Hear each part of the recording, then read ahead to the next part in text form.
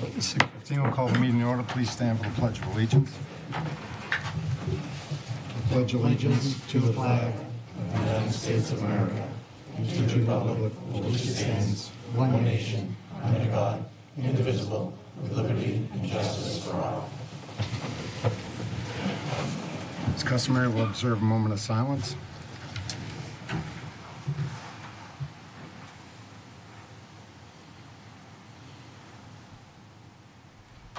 I'd like to announce this meeting is being recorded and televised by WHCA and seek a motion for approval of bill and payroll warrants. So moved. Second. All in favor? Aye. Unanimous. Seek a motion to accept correspondence in the read file. So moved. Second. All in favor? Aye. Unanimous. Public forum, if anyone would like to speak about anything that is not on the agenda. If I may, Chairman.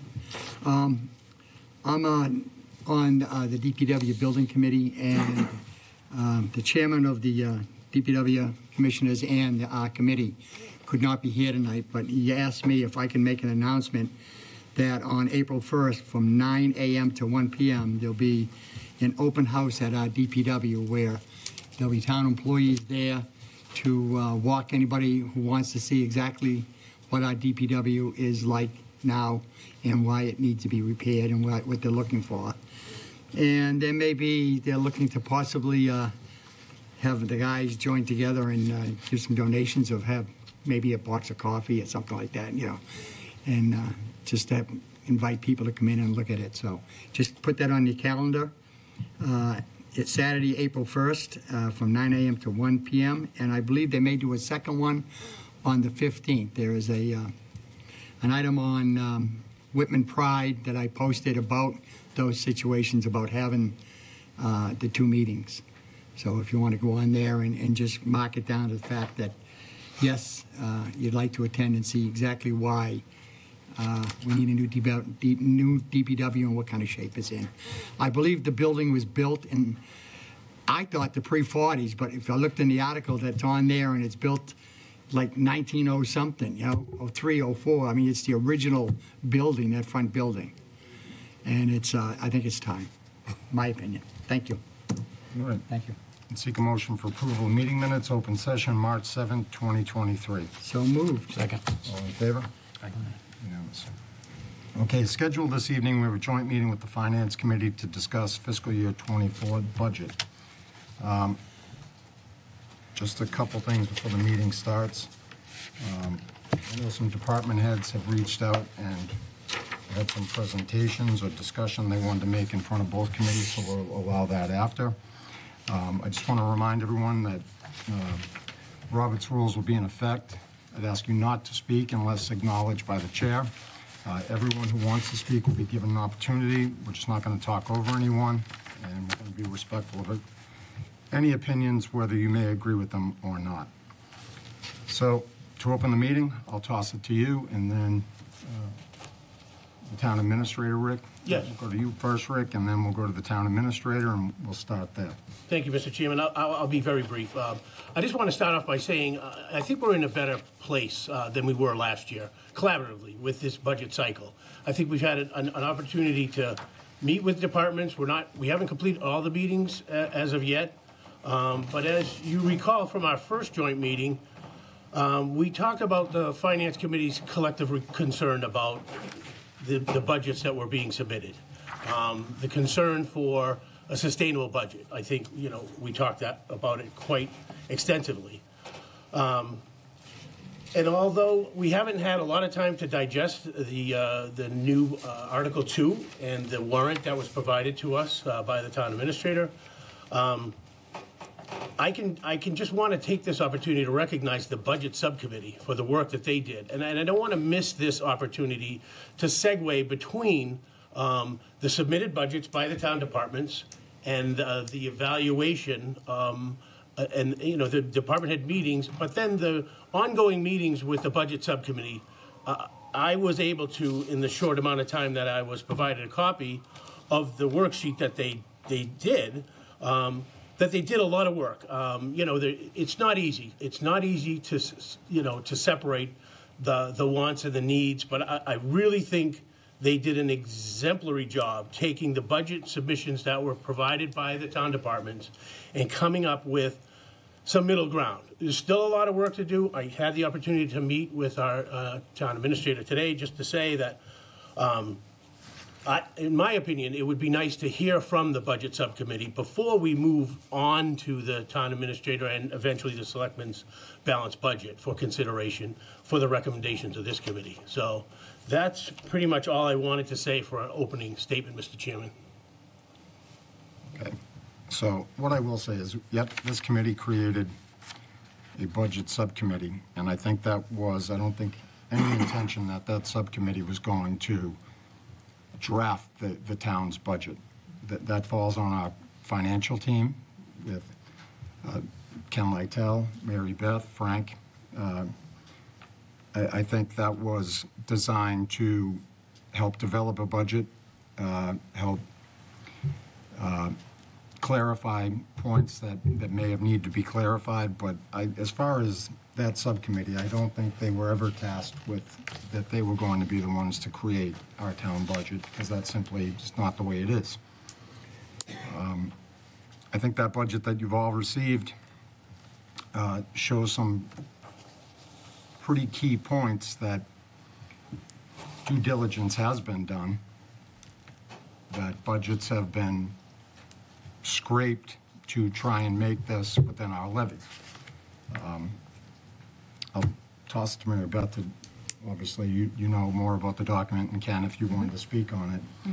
But I think, this is a budget created by a professional financial team, and I think, we'll see momentarily how the board feels about it.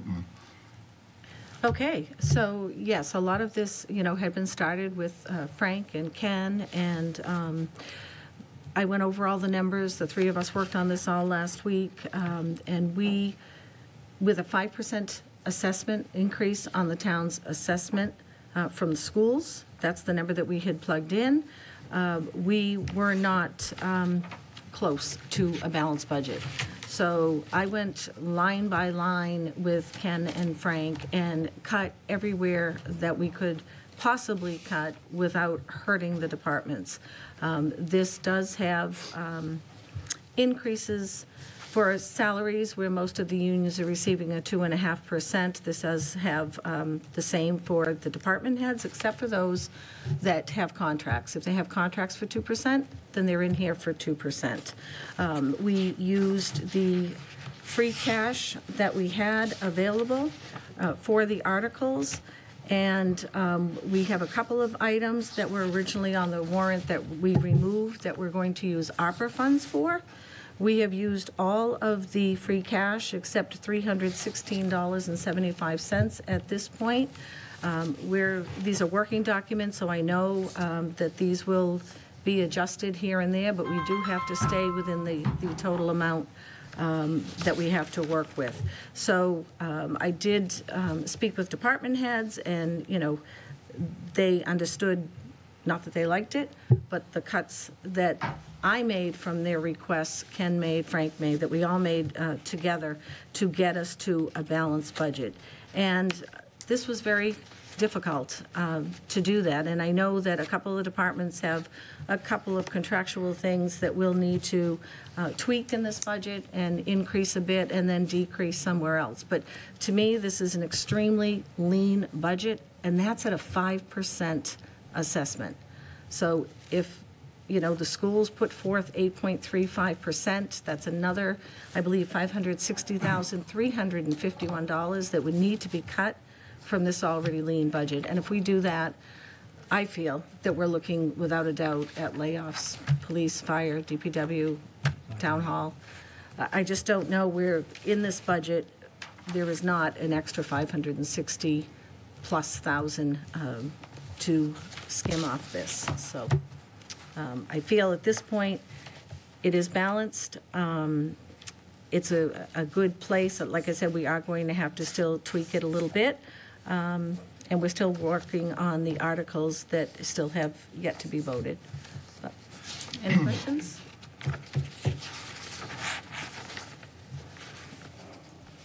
Well, and I think also that the other key takeaway was our revenue analysis, which I know the Budget Subcommittee has kind of keyed in on and been part of that, where our estimates would be.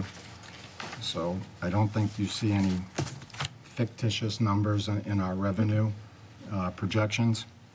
I think our revenue projections have been pretty stable, you know, except where we have had to, you know, try to push it a little bit more to accommodate everyone fairly. Like Mary Beth said, tough decisions were made, and we always knew we were going to have to make those decisions. And I think if you look at this budget, it was, I think where you see growth, obviously, is contractual growth. But where we feel that there is weakness that needs to be met. Very much like here at the school committee meetings, that they need things. Well, the town needs things too. That's just the fact of it. And the revenue is the revenue. And I think that's a piece that has been sadly overlooked this year. Sadly. Say something? Yes. All right. If you remember a few years ago, when Colin and I sat in a meeting with all the department heads, and for a couple of them, and how they cut their budgets to the extreme, it was almost dangerous what they cut out of their budgets, especially where you have police, fire, you know, emergency personnel. I don't ever want to see that happen again. I will not support a budget that the town has to cut so deeply that we lose people. It's not what we're here for. We're here to give the taxpayers the best support, whether it's town support, educational support, safety that the town can afford. And there's no way, while I support a budget, where the department heads have to cut so that they will lose personnel. I mean, as it is right now, I imagine our fire department is overburdened for the fact that they have to run an ambulance to further hospitals away. Whether, you know, it's Good Sam's or South Shore, Brockton's not there. Brockton was a quick run.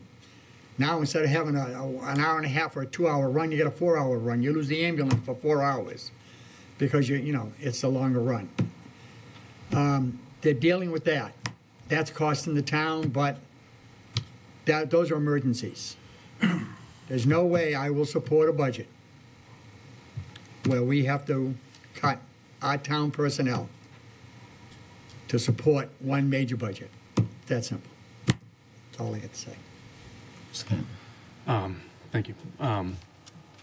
Just to clarify a little bit about the budget subcommittee or working group, what we were trying to do, I think, was not to make decision-making. We didn't have any decision-making authority about the budget, to be clear. What we wanted to do is to do a lot of the due diligence behind like the revenue and running scenarios so that you guys and the board could be more informed about the decisions that you make. You know, if we were willing to put in more time just so we could, like I said, look at our financial policy, run certain scenarios, look at our revenue, pass that over to the incoming town administrator so that in a relatively short amount of time she could make intelligent decisions about the budget. You know what I mean? So it wasn't the intention that the budget subcommittee would make those decisions, simply do a lot of the legwork so that we are sitting around the table are better informed about the decisions we make with the budget. We do think about the 5% versus the ask with the schools. It was a concern for me to be at the meeting the other night. I do respect the people on the school committee, and I respect the superintendent, obviously. The administration, I think, they have really good intentions in mind.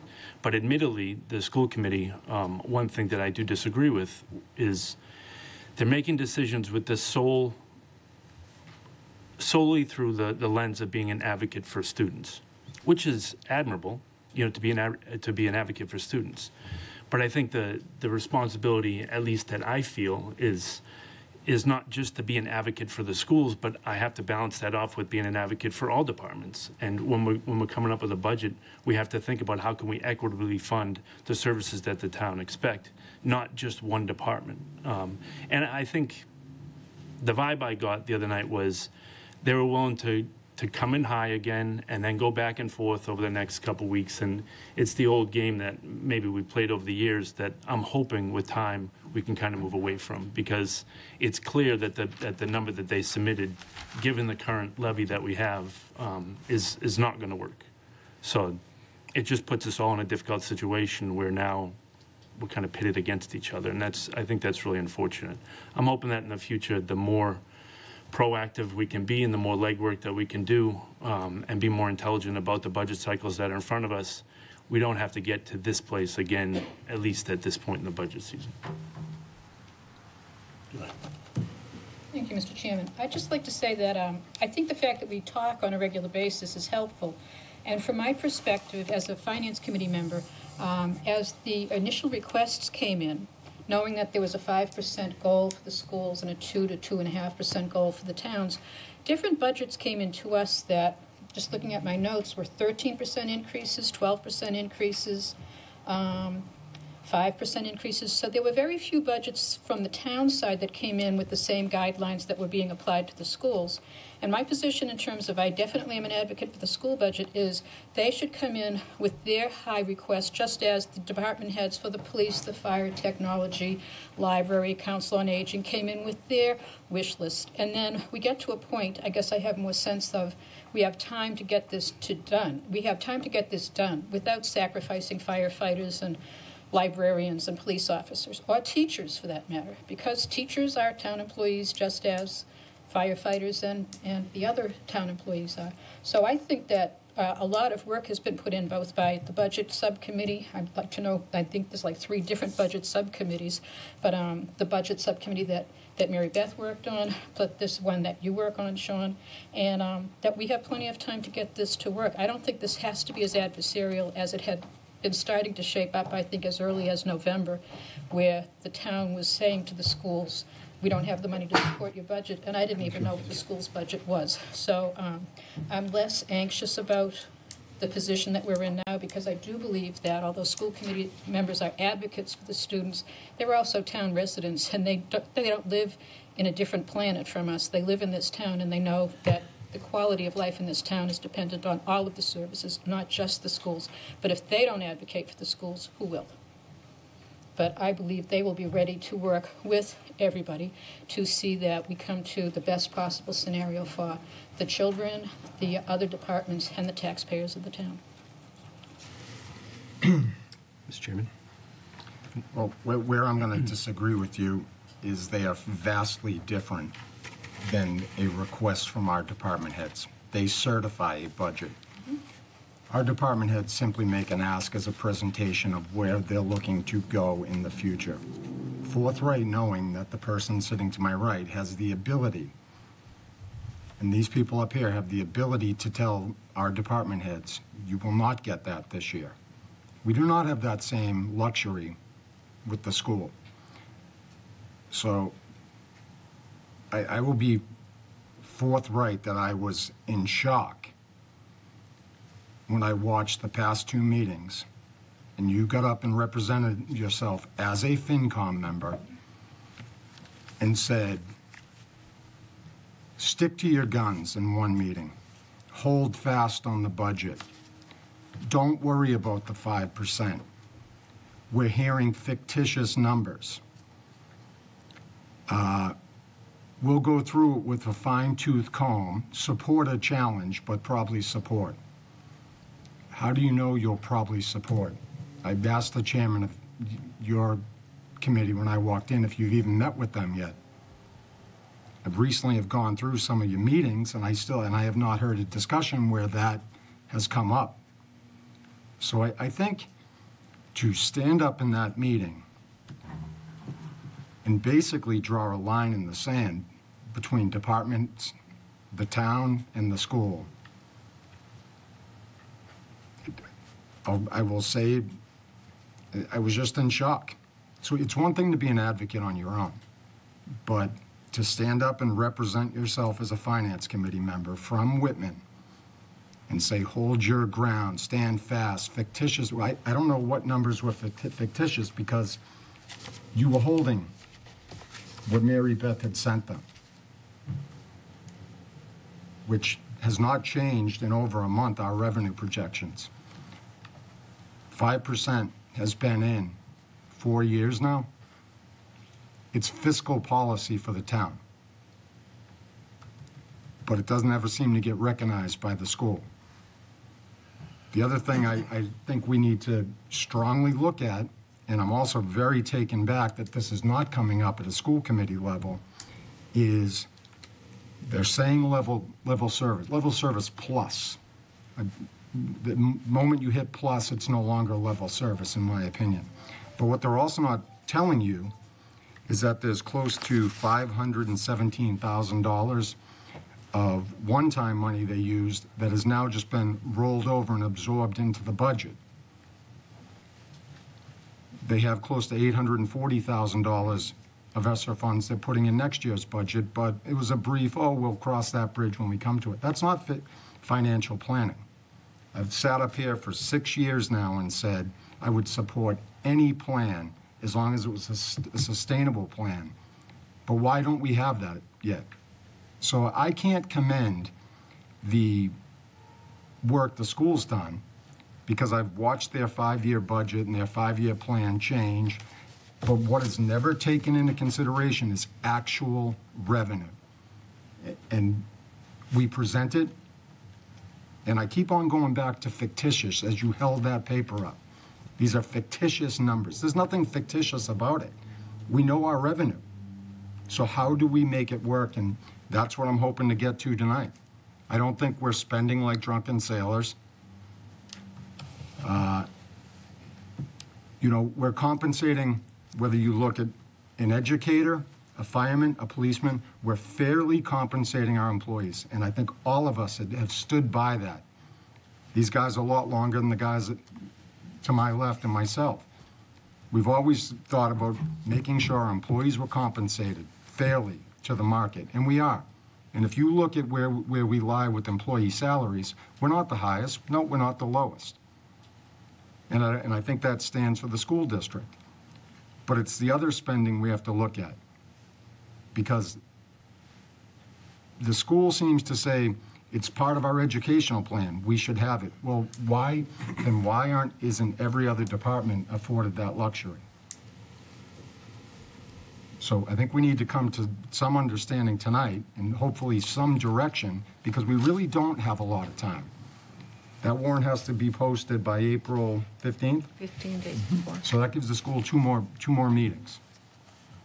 I could- Rick and then Kathleen. Okay, I just want to, with all due respect, Mr. Chairman, I just want to let the board know that Kathleen is the liaison to the district, and, you know, as such, she presents her opinions as the liaison back to this committee. But this is still a 9-member committee. So I don't want you to take comments of the vice chair out of context with respect to the whole committee and the deliberation.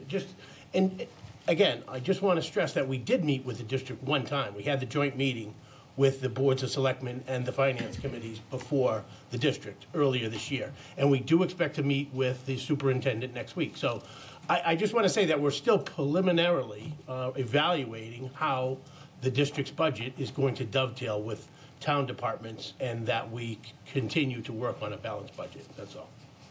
And just, Mr. Chairman, I'd like to respectfully respond to your statement in that the minute I said the word fictitious, I said that is not the word I meant to use. I did mean preliminary, because I do believe that so I don't disagree with the word fictitious being something that shouldn't have been in the meeting. You know yourself, if you're not speaking from a script, a word comes, you say it, and it's like, darn, that is not what I meant to say.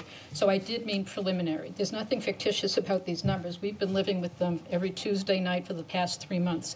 But I do believe some of these budget figures are preliminary, especially the new growth and the question that I asked you, Mary Beth, about how do we make sure that we don't lose the excess levy capacity that, as a town meeting, we unanimously supported capturing the excess levy capacity, and then somehow it fell through the cracks. And I want to make sure that doesn't happen, because we can't afford to let 1 penny of available tax revenue go to waste in a year that has, with every year, we're fighting for every tax dollar that we can get. So I respectfully, I accept your criticism of my choice of words. I regretted it the minute it came out of my mouth. Well, I think, sorry, go ahead. Oh, no, I was just going to say that this is now the 6th budget I've worked on. I think I took your seat on that committee 6 years ago. And this year, this, balanced budget with a little bit of free cash to make it work feels a lot more like, fiscal 19 and fiscal 21 than it does fiscal 20, the year that Dan was talking about, where we had to bring all the department heads in and say, to make this work, where do we cut? This feels like a workable budget. The town has dialed back all of the department requests to level service, and then made up the difference with free cash. Moved some of our capital expenses to ARPA. I think that it would not be unreasonable to ask the district to take a look and do the same. If may not be the year to pull $500,000 from ESSER funds into the budget if there's available one-time revenue to hope that Hold Harmless ends next year and we get some more state aid. If they really feel that that's going to happen next year, it's probably an appropriate time to use one-time funds and bridge that gap rather than make cuts and try and build back when we have more revenue. But this feels like a budget that can work, when everyone's working together. So I want to thank the Finance Committee for the last 3 months, all the work they've put in. I think 4 members of this board once served over there, so we know what it's like. Can I just add one more thing, Mr. Chairman? With just following up on Dan's announcement about the open houses, these are critically important capital projects that we have in front of us. And I think it's really important that we draft a projected debt schedule, I think, in the near future, so we could give the taxpayers some indication of what we're heading into. Right.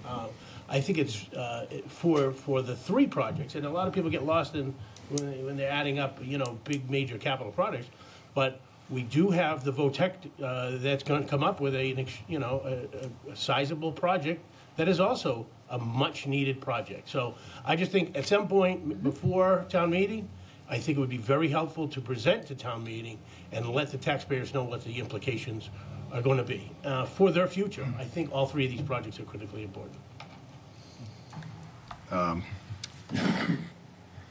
Actually, that probably was going to be one of the things that we talked about in the fiscal outlook, that we were going to do some debt projection and debt analysis as it compares to our financial policy.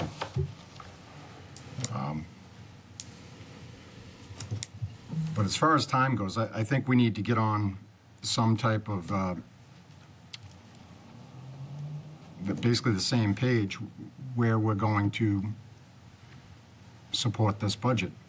I've seen the Finance Committee stick to the 5%, and I think you and I had a conversation early on that was going to be key probably in this budget cycle to make sure that we were not going to be at odds over where we were saying that we could properly afford, fund the schools. And I think, although the Madden report is getting a little dated at this point and probably needs some type of refresher, he is kind of spot on. And even he in that report says there will be times where you're going to have to go outside of those guidelines. But I also think this budget cycle is getting lost a lot in percentages as opposed to real money. It's very easy to say the school can go up 3.41% and the town can go up 3.41%. Well, if the town can do that, why can't we? I don't know, it's a difference of $900,000. And we talk about the fire line going up, what was it, 13% was their original ask? Well, if you look at the school budget, total administration cost up 21%, $245,000, completely less than what fire's looking for at 13%. I mean, sorry, almost what, $65,000 more than, and that's one subset of their budget. Now, I do hope you sit down with this and you download their documents, because there's some pretty big increases in this document that it isn't all for the kids. I think we also need to get on the same page of, although there's services they need to add, maybe this is not the year to add services. You know, sitting at March 21st, it is a little bit late. And I think this year, I'll go back to say, is different than past years, because although they had previously gone in high, it was a lot earlier, and by the time they had to actually set an assessment, this had been worked out. It's pretty scary to think that they only have 2 meetings. And I didn't see a lot of give in people willing to give in that budget. I think they only had 2 members vote against it, one for a reason that didn't really seem entirely budget related to me. And only one actually pushing back and actually said that this budget could result in a loss of town employees. And I didn't see anybody really get nervous with that. If there's any other Finance Committee members that want to speak, if not, I'm going to open it up to department heads if they want to speak, and maybe we'll circle back and respond to those things after. I think Sean Kane brought something up that was really important in that meeting, and that some of our issues stem from, for sustainability for the school, stem from hold harmless and really not being able to get out of that. And, you know, I wanted to know if there was a plan while we move forward. Essentially, you might not be able to pay your way out of hold harmless, but you can provide services that make, just like if you had a business, provide a service that people want to be there with. So when we're sort of, if we want to stabilize police and fire, you know, it would be really nice to get that $2 million and keep it stabilizing the schools so that we could begin to have that money for town money. But that hold harmless does keep us sort of anchored and in a place where we have a lot of the departments pitting. What's our plan to provide those services or allow those school committee members to provide services that are very attractive? What's our plan for that? Because long term, that could be the solution for everybody. And I don't know if, Sean, you want to speak on that, or if you just sort of recognize it as an issue. Thank you, Sean. Yeah, I don't mind. It's one of those things that for years, many of us have been doing research about these topics, and still they're not very easy to comprehend. The bottom line is when a school's, there are a number of factors that implement hold harmless, but when a school's enrollment is decreasing, it's one of the major factors that feeds into their funding through the Department of Ed. So for the last, whatever it is, 11 years, the school's enrollment has steadily been decreasing. When that's the case, in order to keep the districts in a place where they're okay, the district doesn't, I mean, the DOE doesn't decrease funding to the schools. It keeps them pretty much stable. So it doesn't take away funds because they lost enrollment. It just keeps them stable. But what happens and what that means for the budget, the repercussions are, they have a $60 million budget that needs to increase at a little over 3%, but they're only going to get less than 1% from the state, and they make up whatever it is, 50% of their budget at least. So it leaves a budget gap. That budget gap over the last 11 years, unfortunately, has created this dynamic in town where the schools are fighting to just kind of keep their head above water, and the department heads are trying to implement their own strategic plans and wondering if every year the schools are going to ask for more and more money, you're just going to whittle away at departments. So what do we do? And there isn't an easy solution. I feel like hopefully 10 years from now, we'll look back at this time and think, geez, you sat on a committee during that time. That must have been really difficult, because it really is unfortunate, both for the school committee and for other department heads. You want to implement your strategic plan. You want to implement growth and increase your services. But this has really done a number on our community. Hopefully we're in the last year, but it's not so easy as we looked into the consultants from the state. It isn't so easy to just say, if you do this, then you'll be out of hold harmless, because there are a number of factors. But to be honest, the way that we have funded the schools over the last so many years has been just at a level that they have been able to actually make some progress. By funding them at 5% roughly, we've been able to do things like add full day K and add some teachers. It's kind of like it was right at the level that it kept us right in the threshold of just enough to progress a little bit. Look at class sizes. Their class sizes are much better now. So hopefully next year is the year that we kind of step away from hold harmless, but it's not a guarantee. It isn't a guarantee. We can look at some of the factors and try to mitigate some of those things, but it's really not easy. I think that the best thing that we can do is stick to the financial policy that we have put into place. We paid consultants, we put committees together. Although everybody doesn't completely agree and it's not perfect, at least it is some middle ground that we can fall back on. The 5% is known. It's a stable place that we can move ahead from. If we just stick to that, I think over the next couple years, we'll be okay. If we move away from that, I think things would get a lot worse, because to move above the 5% on the school end means to hit a department somewhere in town, and that's not what we want to do. And obviously, to cut the schools below the 5%, significantly below the 5%, then we're looking at some big reductions that way. So I'm looking at more slow, incremental, positive change, no drastic big change. And I think that's what the policy is allowing us to do. Is just kind of be stable and move in a direction that we can be okay with. Ms. Conley? Thank you. There was predictions that were pretty successful. We've jumped out of hold harmless significantly. We're close to 600,000. That was something that people said just a few years ago or a year ago that would be impossible.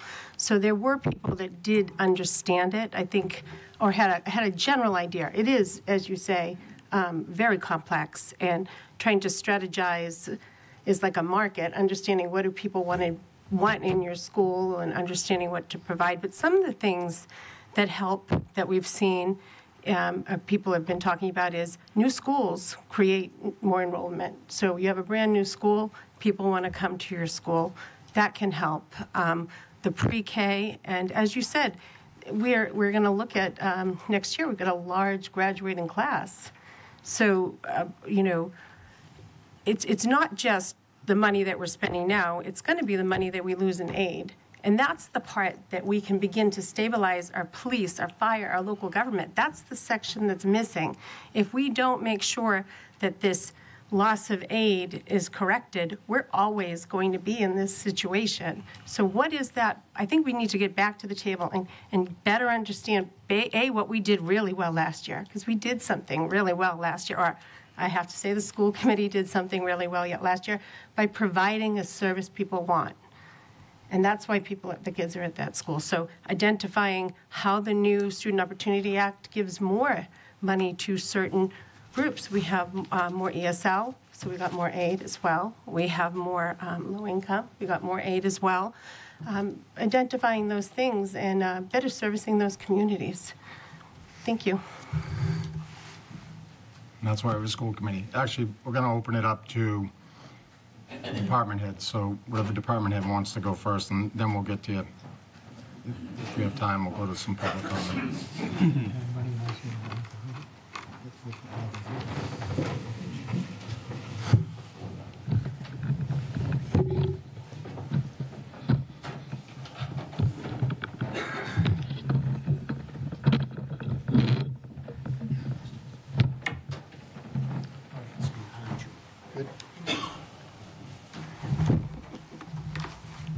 Good evening, Board of Selectmen, as well as Finance Committee members. I'm going to touch on some things that were brought up just now in this meeting. And so some of it will be duplicitous, but I hope it makes a point, and I hope you can understand where we are from the perspective of the police department budget. So the request for FY 2024, I'm going to direct you down to the police salaries line, the all other services line, as we call it, and how that's based on the Madden report.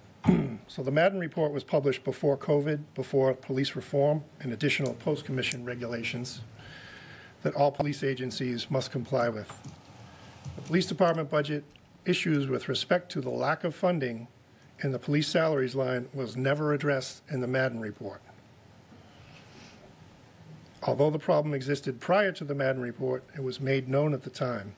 This continues to be a problem year after year because there's no mechanism in place in the Madden report to correct the issue. So we are at that deficit. Can you bring that up here, Josh?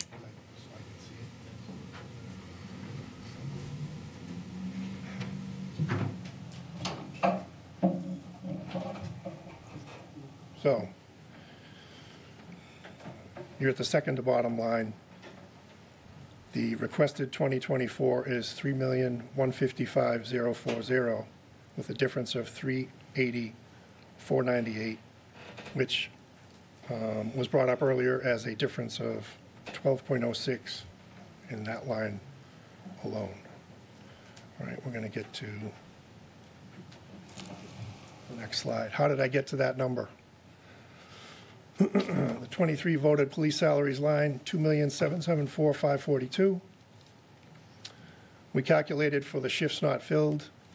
That happened to be 643 shifts, but we calculated at 575. We don't need all of them filled. We just need to get closer. So the average hourly rate of overtime for a police officer, it's not the highest, it's not the lowest, it's right in the middle, is $62.74. You multiply that times an 8-hour day, that gives you $501.92 times 575 shifts, gives you that $288,604. Off to the right, just as you can see,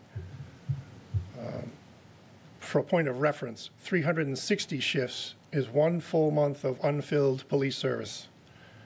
That's 4 officers per shift times 3 shifts per day is 12 shifts. 12 shifts times 30 days is 360 shifts. These are the shifts that we are unable to fill based on yearly budgets. So where does that fall into the Madden report? We can't go up 2% or 2.5% until this gets rectified.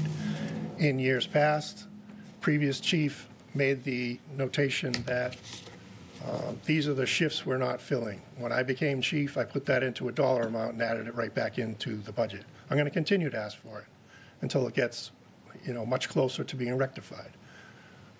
To everyone's benefit, we have been making strides in more recent years, but we're still not there.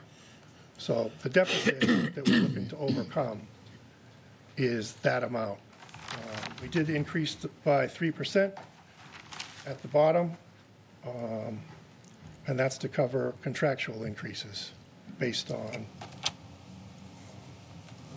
oops, can we go back, Josh? Yeah. Okay, so I'm bringing this to your attention because at that school committee meeting on 3/8, those finance committee member comments, a lot of which have been addressed, I'm going to get to the problem. There's a lack of context regarding any explanation of why any particular budget request was necessary. I can't help but assume that at least one of the budgets referred to is the Whitman Police Department budget. Also in that statement, Chair Howard, in previous meetings, you said we're not going to go for 5 if there's other budgets that are getting more than 2. Our budget is not based on what anyone else is requesting, including the school district. We ask for what we need. We already went through the fine-tooth comb, but we will, at the FinCom, go through with a fine-tooth comb to the extent that you can for a $60 million budget. Be able to support or challenge, but probably support. It's biased towards the school district and against any other town. That's where we come to the divide based on those statements. And that is the issue. Scroll down to get the rest of it. I don't think you can. unfortunately. All right. That's the slide. It's the spotlight. Try to move it, but. Yeah.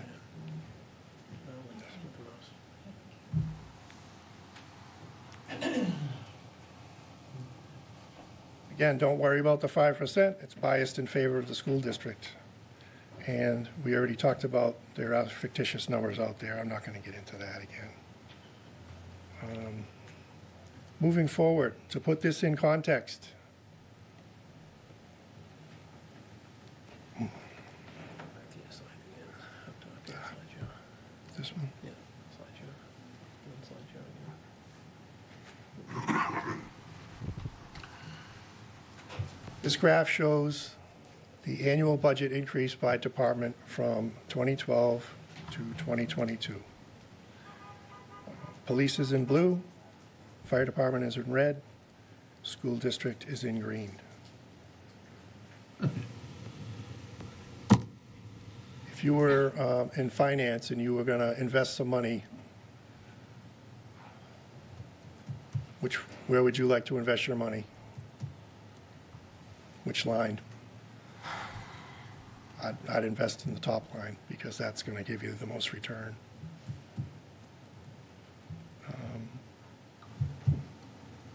This is not coming out the way I want it to. That's definitely too small.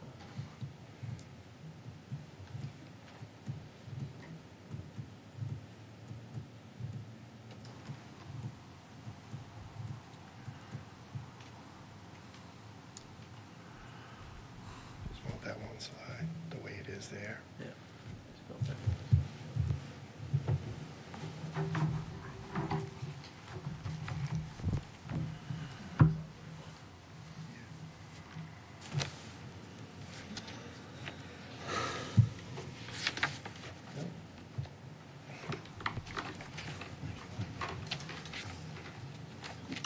So that slide isn't working, although it is on the screen here. So basically, overall, when you look at that graph, the police department went up. What do you got? You can keep talking. Within the Madden report's guidelines, okay? And what we're trying to do is get funded properly. So there's no mechanism to do that. I just don't know how to rectify this. And I know Selectman Kane basically said the same thing.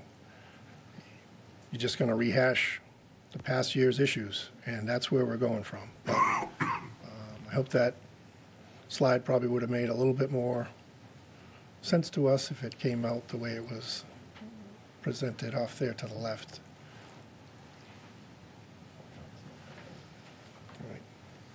Right. It is what it is. So I wanted to put some context with it in relation to the police department budget and as to why we're requesting what we're requesting. So that's where it falls as far as I'm concerned. Anyone have any questions of me? I think we talked about Madden. I think we talked about, oh, sorry, I'll wait till the chair. Yeah. I think we talked about the Madden. We talked separately, a finance committee has to consider change in the law. The laws for your funding changed after the Madden report, is that correct? Where you had... It's related to... related to your requirements, yeah, post, which, could you give a general idea of how that, I know that that's a big expense when I talked to the chair of the post committee that we would have to do that, but we still don't have an amount that might include, and that might be something that we're talking about a little bit more of change in the laws, change in funding, change in things that are affecting, again, the school and how we might have to fund them to receive our aid and fund you to meet those requirements and have what you need. So how relevant... So I don't want to hijack this Yeah. meeting and talk about all the police department issues. We were able to get this slide up. So what happens is, at the bottom, just to verify some numbers, over that 2012 to 22 year period, the police department has gone up collectively $711,001 for 2.46% increase. The fire department went up 6.13%, and a total over those same years, $1,656,929. And the schools, for contrast and comparison, went up 6.04% to the tune of $7,115,224. So, and the other thing that I did want to point out in the fire department budget, not to get, again, into public safety, but they did have a year, I believe it was 18 or 19, that they added 4 firefighters. And that was approved at town meeting. And obviously the townspeople wanted that, and they got it. The increase the I don't have a shifts. problem with that. I don't really have a problem with the way Article 2 is. You know, we work with departments. We don't try to devise and divide us. We try and work together collectively, and that includes the schools too. But over the years, 711,000 compared to 7 million, that's a drastic dollar amount. Not talking percentages, I'm talking dollar amount. So that's what I'm trying to highlight, is the difference. So, any other questions? Thank you, Chief. Thank you. Mr. Nunn? Sir. First of all, I think it should be clear that Finance Committee hasn't voted on any budgets yet. This was kind of, other than the stuff we received today by email, I wasn't aware that there was a subcommittee of sorts looking at every town budget. Are you satisfied with the adjustment that was made by the subcommittee of sorts looking at the budget in the last week or two? Honestly, we saw it earlier today. Is that what you're referring to? The one that Yeah. Mary Beth presented? That's the only one That's what we Right. got today. yes. Is that an acceptable level of support? We are team players. We've always been team players. I think you can see that, and that's why I brought up this, this particular screenshot to kind of highlight that. It was brought up to us in the past. It's not what you are requesting. It's like, what can you live with, was a statement made by other people who have since moved on from the Finance Committee. But so that's what we've always worked together with other departments. For another example, Chief Clancy and I attended the IT presentation and spoke on his behalf and how he needs his budget to be where it is and how he presented it. And we'll continue to do that because that's what he needs to make his department work. And he's revamped that whole system within his budget to make it work for everybody. Would be lost without them. So that's why Chief Clancy and I went to that meeting, just in support. But when you say something to the effect of, you know, maybe the public safety budgets can kick some money over to the IT department, that's kind of where we draw the line. So these comments get made, and I'm up here to clarify those, that in no way, shape, or form, that's not why we were there. We were there to show our support for the IT budget. If you're asking me, can I live with that number that was presented? Yeah, we're going to make it work. Is it ideal? No. But like I said, we were working towards this incrementally, and I'm okay with that. As long as tomorrow is better than today and next year is better than this year, I get it. We fully understand that we can't, you can't just come up here and say, you know, hand over a 10 or a 12% increase. I understand that. And that's where I come from, is we've been doing it for so long, it's unfortunately become kind of commonplace. But at this point, we can't continue to do this. We have to be moving in the right direction. And that's what I'm trying to get across today. So we're going to continue to work with the departments. Would I rather have it fully funded and be able to fill shifts and have the public covered and be able to do some additional things that we used to do but we don't do anymore? Absolutely. Thank you. Thanks, Chief.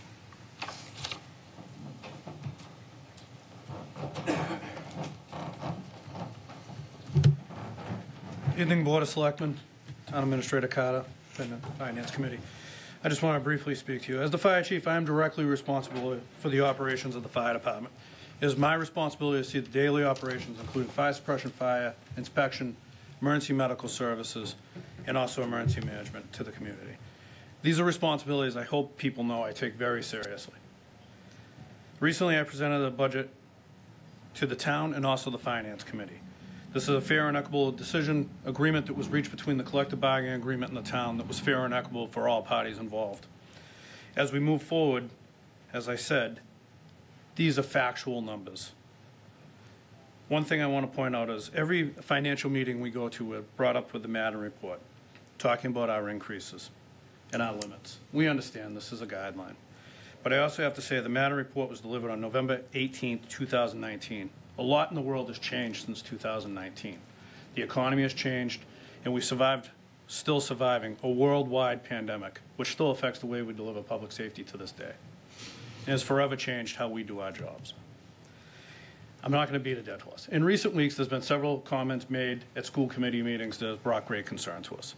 We understand people have their opinions, have their right to opinions, but it becomes concerning to us when it feels that one department is getting pitted against another. As Chief Hanlon said, we are team players. I will live within the confines of what the town can support me with and still provide the best services to the community I can. I will not read all my quotes. One thing I want to point out is in a recent school committee meeting, one member took a stand and mentioned if the proposed school budget went through, the town of Whitman could face layoffs of police, fire, and DPW workers, as well as town hall workers. That fell on deaf ears. There was not one comment made about that. There wasn't even a comment of, oh, we would not want that to happen. There was dead silence. The look on that member's face was almost amazement.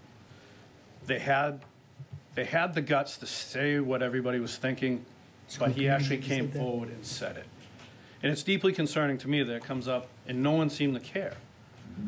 I would hate to get to a point, as Chief Hanlon said, where we're pitting one department against another, where one department's budget is being increased, where another department's operating budget or services are being decreased. We will continue to be town players, team players, and work with the town and the other department heads. One thing I want to put to rest, we have heard recently that department heads are pitted against one another. It's the farthest from the truth it could be. You see many department heads this evening in support of one another. We collectively have one goal, to work together to provide the best services to the citizens of the town of Whitman. And that is why we're all here tonight. The budget I presented was factual numbers based upon contractual obligations and what I see is needed to provide the best services and also the highest level of services to the community. I feel this is important because this is what the residents want, need, and most importantly, the residents deserve. Thank you. Thank you, Chief. Any other department head want to speak at this time? We'll then open it up to any further comment, maybe some public comment if anyone from the public wants to speak. Or Mr. Small is a school committee member, if you're speaking as a school committee member, or... I'm going to speak for myself. Although I am a school committee member and I was the one that made mention of those comments in that meeting, so I will wear that badge. Just wanted to address the hold harmless, and that's basically all I wanted to say. We don't know what's going to happen next year. Rob O'Donnell from DESE, one of their financial experts, who had conducted a seminar for us not too long ago about how we can get out of hold harmless. And his impression at that point was, you're not getting out, it's not going to be easy. This year was the perfect storm. We had the kindergarten enrollment. Now they're not counted as half the people, they're counted as a full person. So the enrollment to DESE went up. You have English language learners and low income. Those are numbers that are behind the scenes that also boosted up our need. So they look at that as part of the hold harmless in the foundation budget, et cetera. We don't know next year. I would hope that we will be able to wipe out the 600,000 that we're hold harmless now, and then increase, on top of that. If we weren't in hold harmless, we would have seen millions. Other districts and other towns around do see substantial monies. It has been, as Sean had alluded to, and I've been saying it for years, when you're covering 45 to 50% of your budget on state aid, on Chapter 70 money, and it's not increasing as the same portion as your budget, you have to look at the towns to backfill it. And the towns simply can't sustain it. It's not sustainable.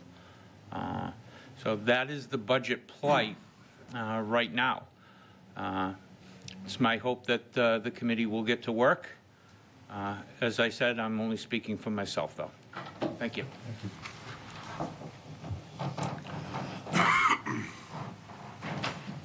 Mr. Galvin. John Galvin, 41 High Street. I just want to get some clarifications on some statements that were made today. I heard a statement from a couple people here that we have almost a balanced budget as it's produced right now with the school at 5%. I'm just wondering how that is, because what I'm looking at, there's still a deficit of about $258,000 with the school at 5%. I thought I heard maybe something that there was going to be some one-time money used for that, so I guess I'll ask that question first. I do have another statement. Yes. In the budget document that I sent out along with the warrants, we are using free cash, $258,036 to close the gap. And after we use that, there will be $316.75 left out of free cash money, as the articles read today. Okay, all right. Obviously, a substantial investment out of free cash overall for all the capital items, and as well as going to the balance the budget, the one-time money. Now, I understand the use of one-time money this year, where we're looking at a substantial increase of local receipts with the cannabis revenue that we're hoping to get in fiscal '25, so it makes sense. Another statement that I'd like to get clarified is we don't have control over one line item in this budget, and that's the school line item. We can say 5% all we want, but if the school doesn't change that certification, it has to stay. We can't remove it. We're also required as a town to submit a balanced budget at town meeting. So if that number stays in there, we now have a $560,000 deficit that needs to be addressed before April, what'd you say, April 15th is when the warrant has to close? Yes. So I'm curious, if the school committee decides not to change that, will there be a budget created that balances that with the school at the amount that they're at right now? Because that will need to be done if they don't change the certification. I'll answer that, and I'll say I think that was also going to be part of the next discussion. But what I would assume, and again, this is just me, and I don't want to speak for the board, is you will see something that's happened in the past where there'll be a submittal of a full assessed amount from the schools with cuts made, and a secondary selectmen's recommended budget, and try to get that budget voted on town hall floor. Understood. Thank you. And again, if any of the other board members want to chime in on that, I'm pretty sure we'd probably be discussing that in depth next. I don't want to speak out of turn. Yeah, that's a dilemma to be in, for sure.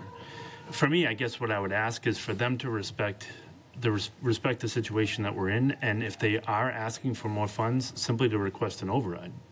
You know, to me, that would be the right way to do it, to say, listen, we understand where you're at, and we know that we're putting you in a difficult situation, and we know that 5% is the number that you're looking for. However, we might be thinking about more, or we want more to fund the services that we're asking for. Therefore, we're going to ask for an override. I think that's the appropriate way for, you know, Chief mentioned the 4 firemen that we had the override for, you know, years ago, and I thought that was great, and the town supported them. If that's the situation they feel like they're in as a department, I think that's the right way to go about it. I think it would be terrible to be on the town meeting floor if they decided to ask a number above 5% and refuse to ask for an override. I think that would really would not be good for the town, the community. May I comment on that? You have to be real careful how that override is worded. If you remember, just 2 years ago, Hanson went for an override that was basically to fund the schools. But because, again, if this certification is at a certain level, if that override doesn't pass, it's not the school that suffers. It would be other departments that would suffer. So the school would have to do what they did several years ago, in which certify a budget based on an override not passing, and then ask for the override to pass.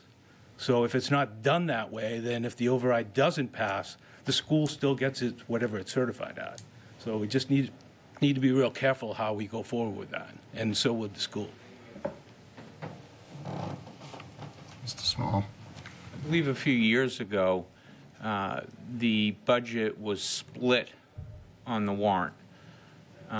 So there was a line item that was subject to an override, and the secondary was, you know, for the balance of the budget. And I think that's how it was accomplished. I don't know that it was the district itself requesting that. I think that was done through the town. It would be of grave concern because the regional school budget, if it is passed on town hall floor, it's passed. That goes first. The way Hanson had done it, if I'm not mistaken, they passed that portion, so everything was right on the backs of public safety when they went for their override. You know, can be a slippery slope, so to speak. Ms. Conley? So if it's a level service, I don't know if they regularly, I mean, we have no control, it's a bill. But my concern would be that we would risk, you know, the situation that Mr. Galvin says, and then that falls on our employees. And would also need to be looking at an override, like what's going on with Hanson's finances? Do they need this? Is it just our town that would be facing losing jobs and other things? So, you know, essentially the override in the town is also an option, and that's up to the selectmen to choose that option. But if ultimately it's the same consequence, whereas we'd have more control and be able to preserve that money within the town. So that would be up to the selectmen, of course, but that's also, if you're talking override, it seems a little convoluted to do it through the schools because it is supposedly a level service budget. Of course, we're going to review that a little bit. We're really not talking override at this moment. Yeah. So, yeah. Okay. So it hasn't been discussed yet. You know, what I'm hoping is, hopefully, you know, is some. You guys have where we're looking. You know what we're looking at right now. I would like to hopefully come to some consensus on that, and I know the school committee's not meeting tomorrow, but the meeting the following week, and I think it's pretty important. I think, you know, if the discussion continues tonight, if we're sticking with our 5%, which has been where FinCom has been since the Madden report for the school district, why are we moving off of it? Why are we giving the appearance that we're moving off of it? This board certainly isn't. This board took a vote, although it doesn't seem like it's ever been fully understood at the school committee level, of up to a 5% assessment. That's fiscal policy for the town that was set. Can I say something? That being said, the schools knew right up front what the towns could afford by saying we'd go 5% over, we can do an increase of 5% over our Previous year. amount that was the previous year assessment. That being said, you would think that they would use that as the ending of their budget, knowing what we can afford. Now, I don't know where Hanson is sitting on the issues. If, you know, if they're looking at possibly such an increase that they can't afford. But the fact is, the schools knew exactly where our dollar figure stopped, and they should have been able to work on that number and then go down of what they can afford. It's that simple. You don't spend money. You don't spend money you can't get. Well, and I don't want to outright say that we would never go over 5% if it was available, you know, just like there's wiggle room, and Mr. Madden said that in his report. But what he did say is increases of an assessment of 6%, 7%, 8% are not sustainable. I think with the school budget this year, we don't need to keep talking about it only grows 3.41%. What you need to look at is what the net school spending went up. And that's $2.2 million put on the both towns. I believe we're taking in total revenue projected this year is 175. 175. Yeah. So we could, and Mr. Evans pointed this out at the last school committee meeting, we can afford the schools and to pay Plymouth County retirement. Right. So if we're talking equity, and I heard that word a lot too, and that's something I'm on board with. I mean, it isn't right, but it isn't right. That's a school district issue. They let it progress, but if we're talking equity, it's equity between every department head in the school in this town, in the school district. And I think this budget that has been presented to you provides that equity. And if you look dollar for dollar, the equity is there in this budget. I don't see any budget that is receiving generous increases over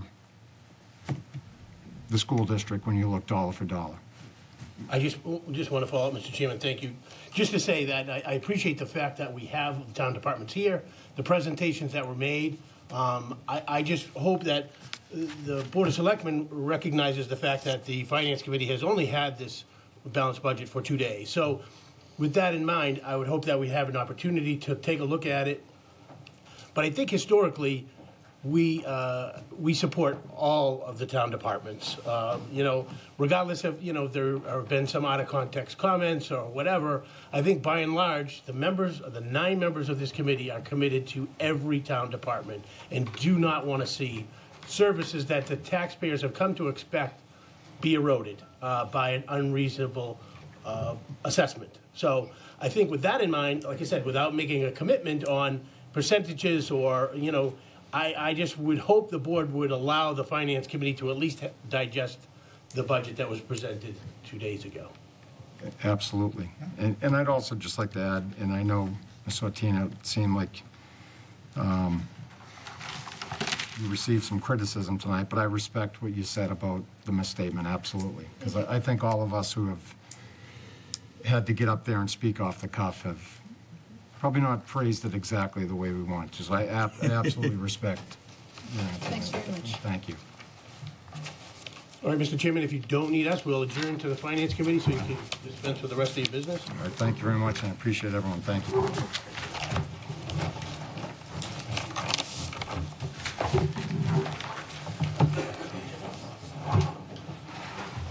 Something.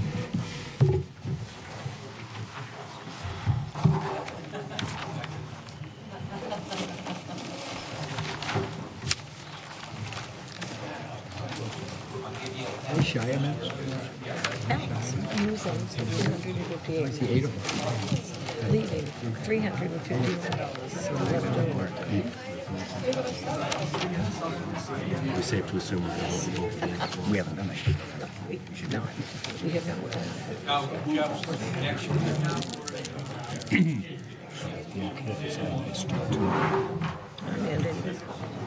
Right here, 211. It's an initiative by Whitman people so that their kids who are within the limits, within 1 mile, within 1 Right. Thank you. If we free that up, that'd be wonderful. Or, see, what you do is you're giving the parents a responsibility. Parents. Because other towns sometimes parents get together. All right, I did see the clerk.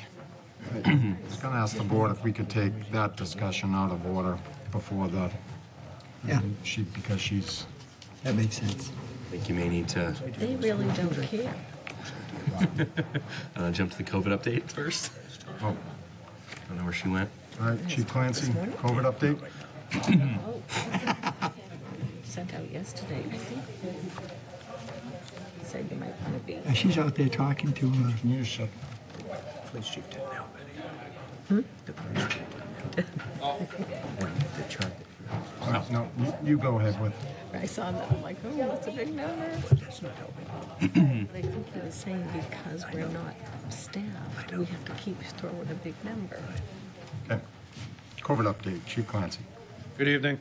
Once again, I'm happy to report the town this past week had 11 cases out of 227 tests performed for a positivity rate of 4.85%. This number is remaining steady, and it remains constant with the decrease we saw 2 weeks ago by over 50%. We will hope this number continues, and we hope to stay leveled off for now without any significant spikes either way, or up, I should say. I do want to let you know the town has been approved for the wastewater testing machine. We'll be moving forward and getting that into place and operational, which will help with the wastewater monitoring. On a side note, the wastewater monitoring, if I forwarded that along the other day, you can see that that has also dropped down. So it appears that we are overall are trending down with our COVID numbers. Thank you. Thank you. Okay, now the clerk's back. Again, I'm going to ask the board if we can just take this out of order and have this discussion. Due to her injury, we'll get her out as soon as possible. So what we're going to talk about is the Whitman Middle School building project. We'll revert back, but with the clerk here, I'd like to discuss the timeline and get a little bit more information on the ballot vote. All right, you guys, everybody ready? Sure. Does anybody have specific questions? I can just go over some numbers. I know that, well, first off, does anybody have specific questions before I mean, I guess, Chair, if I could, this board was considering when to hold the special town election for the middle school. I'm most curious on what the impact would be to your department on either holding a special town election immediately before a presidential primary, in like the month when we're probably already early voting, or would it be, is it possible, or would it be more difficult to hold it concurrently and have a single day, 2-ballot election? So that's kind of where I'm at. So the single day 2-ballot election is disastrous, especially with it being a presidential primary. What happens is you basically run 2 elections. You have to have 2 check-ins. You know, we don't have checkout tables anymore, but you have to have 2 check-ins. You can't sell the ballot, so if somebody comes up and they say, you know, I want a Democratic ballot, you can't say, well, do you want, you know, the debt exclusion too? You can't. We basically own the election, so you don't get state reimbursement. You do have to have early voting, just like the state the primary would have and all that stuff. You know, you don't have an option of opting out of anything. You have to follow the state guidelines for that. If you do the mail-in ballots, the permanently disabled or the absentees or the early voting ballots by mail, I would mail them separately I would put different labels on them. Like a bright, we've done this before. I've done a dual election before. We did bright pink and fluorescent green, and they have to put the specific, they'd get instructions. So whatever ballot would have to go in the bright pink would be whatever ballot we tell them. we wouldn't know if they put the wrong ballot in the wrong envelope until the election time when you open them up to put them in. If that's the case, we can't say, oops, we'll switch them. They both become rejected ballots. So that I think is a huge problem. What I did in the last dual election is I mailed them out like a week apart so that hopefully the bulk of them came back before they got the second ballot, but that wasn't always the case. We'll have early ballot depositing. There'll be a lot of complications. We have to rent check-in machines, so the poll books, because you have to have two separate lists. One of the questions that Michael asked me was, we've been brainstorming in our office, was if somebody came in and voted for the primary and went home and said, hey, did you vote for the debt exclusion? Could they come back? And the answer would be yes to that, because it's two separate lists, it's two separate elections. So that's kind of, I would strongly recommend not to do that.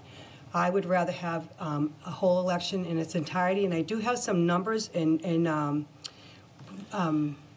with the numbers as far as the percentages or the number of people that came out and voted for a presidential primary versus a special election that we held for a 2.5. For the fire department, the extra guys was in 2002. Yeah, in 2002 we had 22%. It is slightly higher, but it varies from year to year as far as the presidential. We don't have a 2002 one, but in 2000 we had 34% for the presidential primary. In 2004, we had 16% in the presidential primary. So if you averaged it out, we had some that were up higher.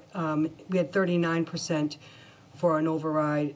At another election, we had 48% in another election. So I think if you averaged out the percentages, the marijuana one, crazy as it is, we had the least amount, which was 8%, 850 voters came out for that one. But that's the only one that's really off for having its own special election. So, and the only thing that I would need would be like the 35 days in advance notice, and it would be its own, I think it would be like the cleanest form of an election. If you want the clean, and if it can be advertised, it can be, lots of things can happen to draw people's attention to it.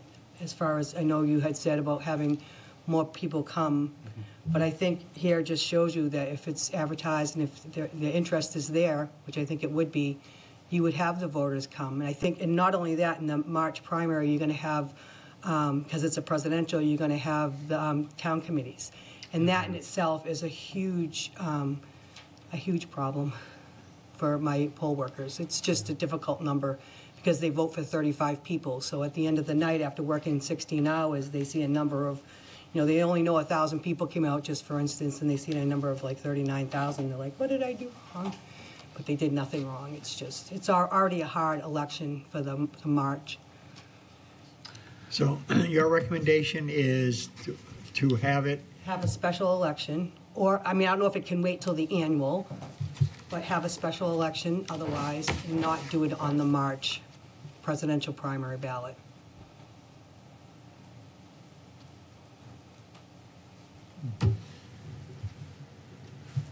Mary Beth, do you have anything? So I made, some calls as well, and they said that it's allowable, which it is, and two separate ballots would be needed, which we know. And separate colors. Yep. It would save the town the cost of two separate elections in some ways. The gentleman I spoke with was the elections manager. His name was Will. Is that who you said? Yep. And they said you would receive the normal reimbursement for elections, but not on both. That's not true, though. On one, he said, Will. That's not true. So just so you know, the people that you talk to in there never run an election. They've never ran. Yeah, they've never ran an election. So you don't get the full reimbursement because they don't pay for things. They won't pay for the rental of the equipment. They won't pay for. Do you know what I'm saying? Like. We have to pay for our own, even with our annual, we have to pay for all of our own stuff. It doesn't save you money. Not on everything, but they said what they would reimburse for. It's only 3 hours anyways, by the way. Okay. It's He like said it just wouldn't be $1,200. double for having two Wouldn't be, no, elections. it wouldn't. That's what he was Right, saying. It would right. just be whatever they were allowable costs would only be on the one. It's only for 3 hours because the federal law says you have to have elections for 10 hours. The state law says that they want the polls open for 13 hours. So they reimburse us for those 3 hours. So what I do is I fill out like a survey and, you know, they say how many police officers did you have? And I fill out a whole thing, how much my election workers got paid, and we get reimbursed just for those 3 hours. And it averages about $1,500, something like that. Can I add one more thing? Oh. We own the poll pads that we would use for the election, but if you need a second poll pad, we would have to rent 4 poll pads, which is a cost that we don't usually have. Right. And the program cards that you put in the election machinery, they don't pay for. They won't And they're pay for expensive. Either one, in terms of saying if you have the dual election. If you have the dual. That's your own expense. Right, and that's expensive because you pay for word. It's for every word on those program cards. And then we have an auto mark, which is for handicapped, and we have to pay for that card as well, so. And As far as cost, I don't think, personally, I don't think the cost is worth the risk of the dangers of running a dual election. And you're not only just talking, because I remember, Justin, you had talked, people saying 2 ballots, 2 ballots. There's more than 2 ballots. You got 3 parties. Then you have absentee ballot, early voting ballots. So now there's 6 ballots. Then you got the debt exclusion ballot. Plus that has to have an absentee ballot or whatever. So you're talking about my office juggling 8 ballots and making sure that we mail out the right one to the right person. And I'm just saying it's not as simple as just, 2 ballots and here you go. And so, because you have three recognized parties. But sorry, I didn't mean to interrupt you. No. Just going down the list, he said that in-person early voting would need to have the same hours for both. Yep. And that you would need double the checkers, that's what you had stated. And that you do need, which we know, 35 days from when the Board of Selectmen vote to set the election. Yep. In writing, you need 35 days. Can you tell me how many people turned out again for the first marijuana vote? The marijuana vote, only 850. It was on March 12th, 2018. Really? So during It's probably not a presidential. That's not a presidential. St. Patrick's. Yeah, I thought that was March 17th. Yeah, I think it was March. It was a holiday. 17th. And also another thing, if somebody takes both ballots and they go in the booth and they're like, I didn't want this one, and they leave one in the booth and walk, we don't know whose ballot that is. There's just so many problems that could arise, and that does happen. So what is the simplest, easiest way to have? Have it on the annual is a simple, because then, but like I said, I know there's time restrictions that the school has to meet. But if it was on the annual, that'd be the cheapest because you're already paying for the election, and that's in May. But if you can't wait that long and you have to go before then to have a special election. Special town meeting, special election. Special town meeting's fairly reasonably as far as cost goes. And then a special election with just that question. That's what the fire did, like I said, in that September 2002, and they got 22% turnout, and it passed. I can give you this. You want to keep it? If you don't mind. I don't. Thank you. Mr. Chairman, a question? The percentages that you gave, 2002, 2000, 2004, those were all special elections? Yeah. Yeah, I have. That were not with any kind of a major? This has actually the breakdown. The only question is, there's a May 18th one, so that may have been attached to the town's election. I realized it afterwards. So this is just the special town elections, and then these are the presidential primary elections with the percentages. And then this kind of tells you what it was with school. And you had done a dual before, you said? I did a dual before. Was it on here? I don't remember. I did the work, I'm sorry. No, that's okay. I don't remember what it was. It was when I first started in 2012.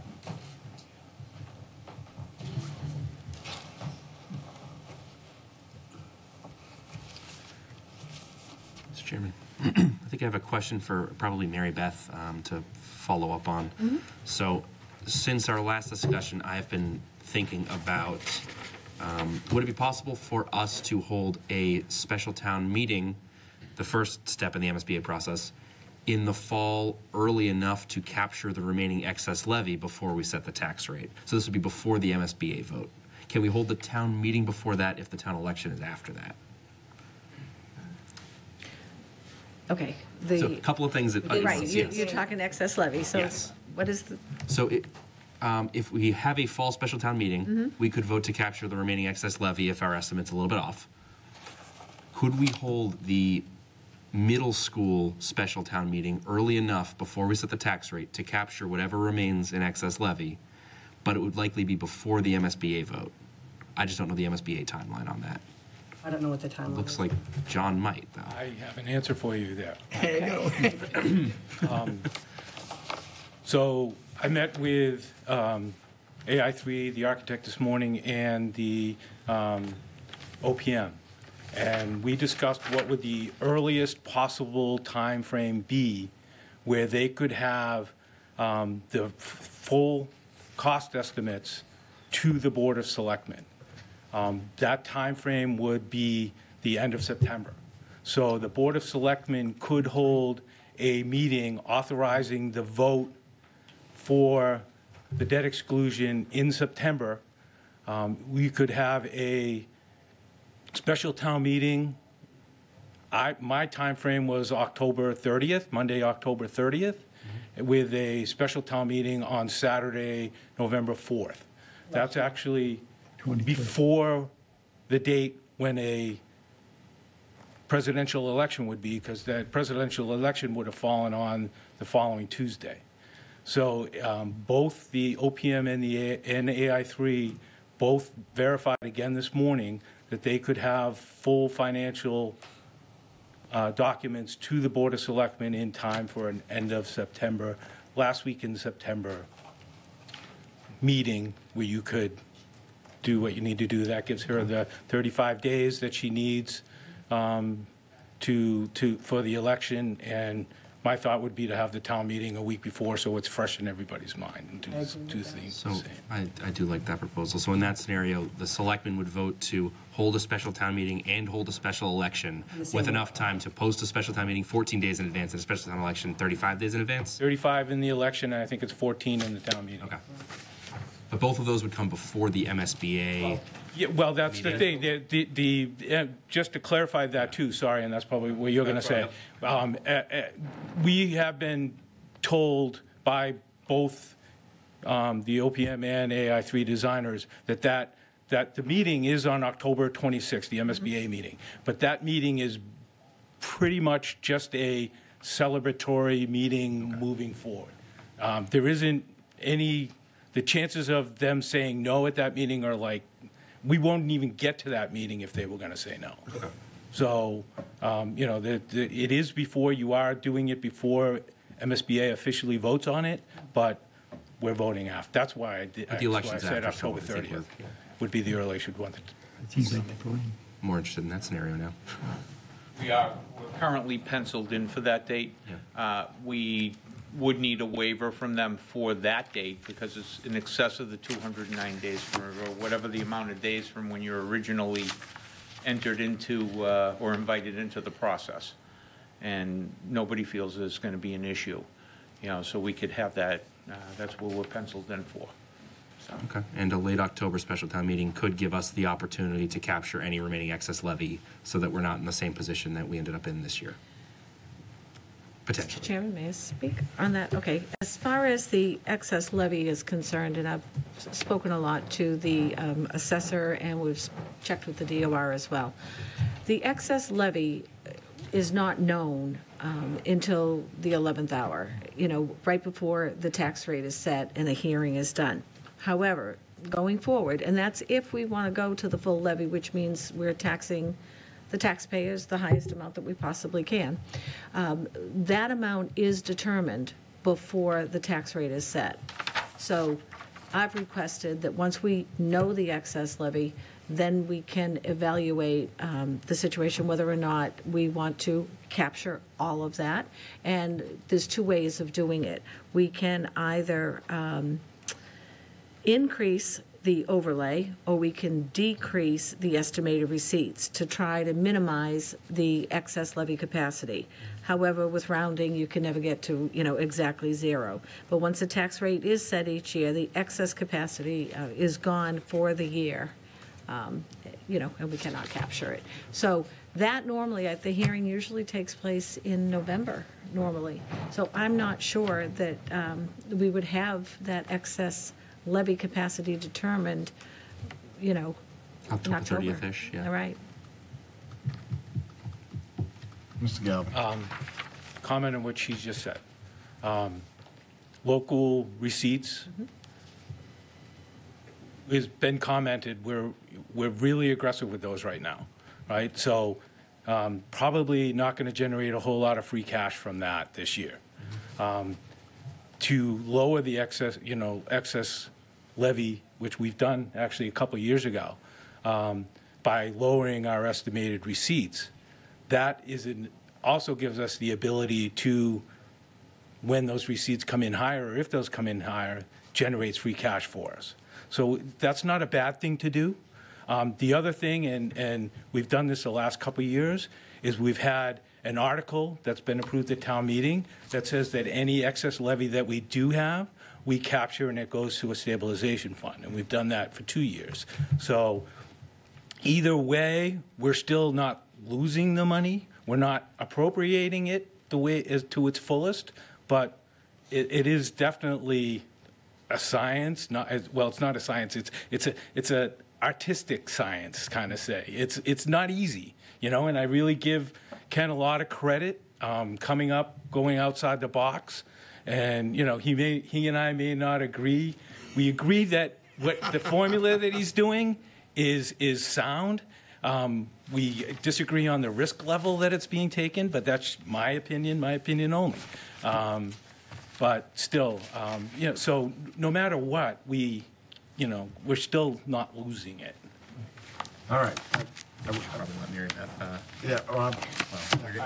Yeah, we're getting off track. I want to circle back to the vote, and then we'll go back to a little bit more of a fiscal discussion. Okay, so we've heard from the clerk, which was important. My position has always been, I think we need to look at what draws more of the voting population out. So I have to look at this and say, consistently, we have more voting population brought out during a presidential primary. I can't go back to 1989 when the 3,000 people made up 48% of the town. But I do look at the last three on this, and we're consistently getting more people. That's always been the biggest thing, is having with a funding question as large as what it is going to be. For me personally, it's about getting the more voting population out to vote on that. That's my opinion, and I'm willing to take anyone else's if they want to give it now. If not, I don't think we need a decision on this tonight. We can take it up. I do appreciate that it is more work, but sometimes more work, it could be worth having more people take part in the election. If I may, Randy, I kind of agree with you. I think the voices of as many town residents that we can get on the vote is the main thing. They need to let us know whether they agree or disagree on how we're spending their tax dollars, or doing an override. I agree. A debt exclusion, I should say. Their voices need to be heard. I think I need some other voices heard, too, from the board before we go to Mr. Galvin again. So that's, if anyone else wants to weigh in now. Sure. All right. So looking at these numbers, they are, I think you could take the marijuana question out, because I do think that was a holiday. I think that was St. Patrick's Day, as sort of the low point. It's certainly higher on a presidential primary, but if you look at to make an assumption, where one party is not a competitive primary, 2004, 2012, think it's 96. It's more in line with what a special town election, particularly the override questions we're seeing. So I think probably want to sit with these numbers a little bit longer, but I think the earlier vote standalone to make it a little easier on the office might make sense. I'm not so concerned with more work or more money. I don't mean to be crass about that, but I think if it's the right thing to do, I think we can find a way to help you out. But I am a little bit concerned about the confusion factor. You know what I mean? So I'd like to think more about that. I mean, I definitely want more numbers, more people, I think is really the way we want to go, but it's not going to be helpful if we get a ton of people and there's a ton of confusion. I think that could undermine the process. Yeah, I'm sorry if I came across as more work, because it's not the work. We've been through presidentials. You talk about work and early voting. That will be nothing compared to what we've been through and what we're going to go through in 2024. We're not going to put our hands up and say, well, there's more work. It is way more confusing. It's confusing in-house. It's confusing to the voters. It's confusing to the voters that come in. It's confusing to the voters that will early vote by mail or whatever. It's just, the whole process is very confusing. Like I said, if they don't put their ballot in the right envelope, it's rejected. It doesn't count. And if they don't come up and say we can't sell the ballot, so just because we have a higher turnout, we can't say, do you want a debt exclusion ballot? We cannot sell the ballot. We have to be very careful of how we say things when people come up. And You can't just hand it in, Joe? no. They have to know. They have to take some responsibility and know what they're there for. So what we can do is direct them to, say, the back wall. We would have specimen ballots, and we would say, if somebody says, what are you talking about, 2 ballots? We would then direct them to the back wall and say, those are your choice, those are what we have. And that type of stuff, you just have to be real careful what you say. Yeah. And I just don't think it's as clean as you would if it was. All right, Mr. Galvin, then. Keep coming up here. I'm not saying you need to vote tonight, but there is a deadline that we need to file an extension for the MSBA on whether or not we're going to go to the October meeting, which would be the one to have it that I talked about earlier, or the December meeting. I'm not quite sure what that deadline is. I can find that out, but I would just, once I find that out, I'll forward that to you guys and let you know what that deadline is, because I don't think we can wait too much longer.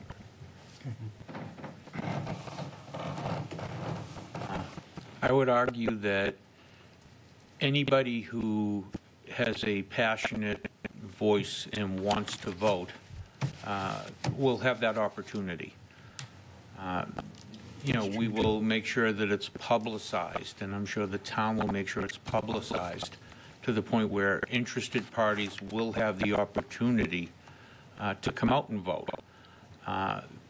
If there's going to be confusion at a presidential primary, and you have people that are there to vote for a presidential primary, and you may have them that don't even know that there's a debt exclusion. They don't know that ballot's there. I'd rather have folks or see folks that are there for the interest because they want to vote than someone says, oh, okay, and, it's just there, as far as that goes. So I would hope you take that into consideration as well. I just have a request for Don. If you could find the numbers, if they exist, for the last time that there was a combined election, a 2-ballot, whatever, however you want to describe it, if there was a drop-off in turnout from one to the other. So if people showed up for the primary and not the special, that'll be interesting to know. I will get that right. I'll email it to Mary Beth, and she can forward it to you guys. All right, thank you. All right, we're going to go back now to Chairman's report. I put this on the agenda because I think it's going to cover a multitude of topics tonight, but I think we'll start with some debt analysis presented by Mr. Kane. Josh, can you switch to the other slide or the other graphic? Sorry. Is there a second one? Should be 2. Scenario 1A. Which one are you looking for? The first one? Yeah, but do you have just this as a standalone? The graph itself? Yeah. I don't. It's okay if you don't.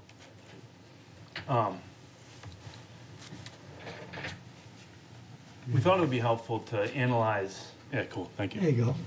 I thought it'd be helpful to analyze the potential debt with the DPW in the school. It's hard to wrap your numbers around such high numbers, so we thought doing some due diligence and reaching out to a financial advisor, if we could come up with a simple chart just to evaluate what would this look like. You guys kind of started this last year when you implemented the financial management policy. Right now, the current financial management policy, just to read it exactly, says that excluded debt service costs should generally be less than 12%. That's the red line. Meaning we have an excluded debt capacity of 12% of the tax levy. Tax levy's at about 30 million, so that's about $3.6 million a year that we should be. This is a general guideline for healthy towns that are in healthy fiscal states. They generally stay within the 12%. We got this from Duxbury as well. This was back when Scott Lambiase was on the board. So this is kind of like a rule of thumb for municipalities to follow. And I think the red line gives us a pretty good target to feel. If you can see here, the blue, this is what we currently have for debt. So we have very little debt right now. It's only the high school, which is coming off the books in a couple of years, and the police station and the town hall. So we really have very little debt right now, which seems like it would be a good thing, but actually, when you listen to some of the financial advisors, they say you have to be careful about that because we have a lot of capital needs, and if we're not carrying the debt capacity regularly, you can see that it must have slowly dwindled down and down and down, which means that when we add, the everyday person's tax bill is going to go up significantly. We don't want that big shift. So right now, we're significantly below the debt capacity, which is made pretty obvious by this chart. Can you see it, John? Move over. In orange here, this is the DPW building. So you can see the first year it comes in with just a little bit. This is because it must come in halfway through the year, I think is what they estimated. And then what that would add to our debt capacity. We can talk about the numbers in a second, but just so you can generally get the graphic. This is at 16 million for 20 years. So this is based on numbers that are accurate, but based on today's numbers, based on a financial advisor. But you can see the green is the schools. And the school at $72 million at 30 years at 5%, I think is the number that we get back. You can see that significant jump. So if we're just taking emotion out of whether you want schools or not or whatnot, and you're kind of looking at the cold math, you can see that the debt capacity, I think for about 11 years, that school debt in green, just the school debt alone for about 11 years is more than 11%. I mean, more than 12%. So that significantly puts our financial well-being at risk. And it's kind of a hard pill to swallow right now, especially considering that the committee has done so much work. But if our current policy says that we should it doesn't have to be right at 12%. And I reached out to Scott Lambiase just to get some feedback from him about this. And he said, you don't need rigid numbers, but we know that this is generally where we want to be up to just for, to be fiscally sound. This is obviously significantly higher. So I thought this would be helpful for the board to kind of consume a little bit. The numbers are really precise numbers as far as the estimate, but it gets into actually multiple scenarios. If you want to do 20 years versus 30 years, they put in a 2.5 growth rate versus not a growth rate just for comparison. So there's a couple of different scenarios for you to pick apart on your own. But just big picture, first pass at a debt analysis here, I thought they did a really good job with that graphic for us to be able to follow.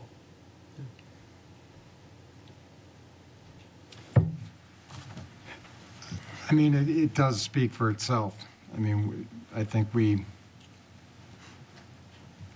some of us from the town side that feel the impact of the school have been talking about this probably from the very first meeting.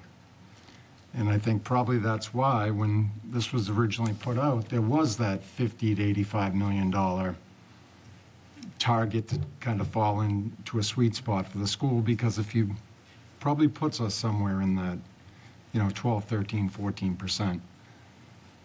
I look at this and I say, that school at 72 million stifles anything you're gonna do in this town for those 10 or 11 years. You are not gonna be able to, you would struggle to get any other projects passed, I think, at that point. And you think, like, with the comparison with the high school, why was it that we're able to afford the high school? How is the middle school much different? And, I mean, obviously, being in a region, the high school, we're splitting that, you know, that cost. This is completely on Whitman, you know. And you said it's pretty significant. I have a question. Would it, maybe Fred can answer, would it make sense to downsize the building? You know, and I don't mean by smaller, but I mean instead of, I mean, I know that the school that, you know, that your committee asked for or voted on is a pretty expensive building. The committee selected a 5 through 8 configuration as opposed to a 6 through 8 configuration, and they also selected to go with an auditorium. Right. Could it be downsized to the fact that where it doesn't cripple the town for 10, 12 years? I don't know that that's possible at this time, where the schematic reports and designs are already in place over at MSBA and under review. I don't know that we would have that option at this point. You know, the one thing I did want to say, in the high school is 52 million, and we were 60% of it. And we did refinance it once, saving a boatload of money. 52 total to build that high school. So it was really like 35 total. I think we were in the 52 or 53%. It was SBA at the time, even, you know, that paid. To do nothing at the middle school, the estimate to bring it up to standards was $55 million. You know, so any way you do cut it, we would be looking at a significant impact to the town. You know, that's just the cold hard reality of it. There's no SBA return on renovations? Well, if we had done a reno, but I'm talking about repair. Yeah. Okay, just repair. The renovations were sky high as well, because then you'd have to meet all sorts of different guidelines as far as sizing, width of halls. I mean, it got really, really complex. But just to do repairs and to take care of what's wrong in the building, the estimate they gave us was $55 million. And with no state funding? No state funding. It's all in the town? All in the town. And what would, all right, 55 million? And I don't even know how long you could bond for that. There you go. That's a question. Can anyone answer? And what it would be? Can you bond reno? For a reno? Yeah. I could find out. Well, repairs. Repairs, Oh, excuse me, repairs. repairs. I'm not sure if we could bond for repairs. Or how long we could. Right. It usually goes on the useful life of a building, of a project. Well, actually, if we go with here, how much of the new building would the town be responsible for? How much, what's that figure?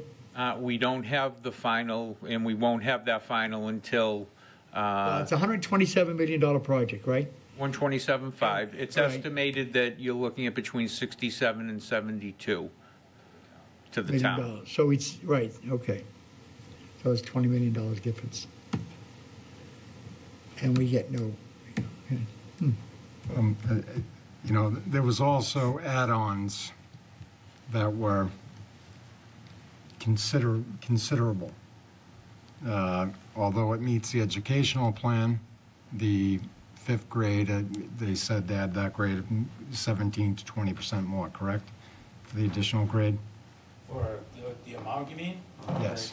It was $12 million more for, it was $17 million more for with an auditorium, 5 to 8 versus 6 to 8. plus the auditorium, right? That's, yeah, but, and then that include, you know, then that to us is about 60% of that. Mr. Galvin also has done some pretty excellent work trying to talk about impact to the taxpayer. And I think at 72 million, it's about a 14%. The average taxpayer, so based on fiscal 23, I wish I knew this coming in, but anyway, fiscal 23 average impact to the average taxpayer who pays about $5,700 a year, I think. It's a 20% increase as of this shot in time, 5% over 30 years. It's about a little under $1,000 a year to the average taxpayer. But you can, basically look at yourself and see what you pay and multiply it times 0.2 and add that on to what you pay. And that's how it's going to impact you. That's currently right now. We're not going to bond this thing for several more years. I mean, you've got it up there as 25 starting to hit. I think it's probably more like 27 or 28 before we're actually done. We'll be banning it the whole away, and there'll be substantial amounts, but we're only paying interest until it's completely done. And then we'll bond the whole thing. So it'll be a couple more years before those get really high, but because that's when it's not going to be done until like 28 probably. And that's when 27 is when we go in, and then they got to demolish it. That's what I asked today. So we'll get in sometime. The new building will be ready for occupancy around April of 2027 to June of 2027, depending upon when we have our meeting. That's driving that whole thing. Then we'll move into the old building. Then they'll start demolishing the other building, and that'll last about a year. So the whole, a little less than that. So the whole thing will be done by summer of 28, complete. All right. Mr. Chairman, so this projection here was for the 30-year. Originally, Sean, you had talked about maybe running a 20 and a 30, but 20 really wouldn't be doable at all. I mean, the numbers would be staggering. This is based on 72 million. While you can ban up to 10 years, the third year of a ban, you are required to pay a principal payment along with the interest payment. So, right, where will rates be when we go to actually bond? So it's all those unknowns, but this is based on 72 million as it stands right now. And we certainly can put together some numbers with the median household and what the impact would be. Frank and I did some rough calculations and came up with a number a bit higher than you did, $1,200 in that area, and I'll get some exact figures for $430,000 home or what, but I can get some more accurate figures for the next meeting, if you'd like. Mary Beth, I have a question. With the new, with town meeting approval of having 3 pot shops in town, do you have any idea what revenues may be coming into the town? We did put $100,000 in for just an estimate for revenue. 100,000? We put $100,000 in the budget. Just, right, but I mean, when they open and we start to get sales, I mean... Well, of course, with 3 of them, I mean, the first one that goes in is going to have, quite a bit of the sale, all the sales, and then as 3, we're not going to have 3 times. Right. It will be spread among those 3. But I don't have,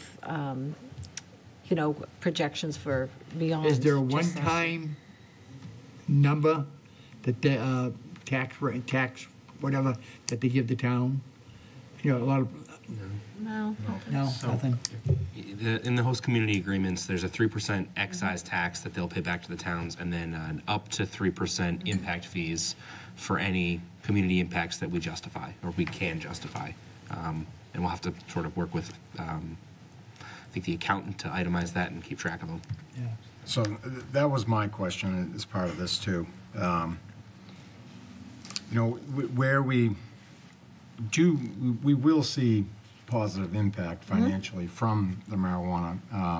But what we don't know is how does it get paid out? Right. Is the 3% we get through the being a host community directly, is that paid to us as almost like an excise, or does it come through the state? And when do you get that annually? Yeah, I talked to Appington's town manager about this when we were early in the process, and they get their excise directly from the state, I think once a year. I'm not sure when. and the impact fees are paid out on whatever was in the host community agreement. I don't remember what we put in there, but it was either once or twice a year. It wasn't, and that's based on the change in the law. And now we have to really itemize and justify every expense. So, and just like I would say with the school budget, you know, you really can't base your budget on how Student Opportunity Act and is going to affect hold harmless, you know, because we don't know. We don't know if that was the big impact we saw this year, and that are we going to be stuck at that point? Does it change?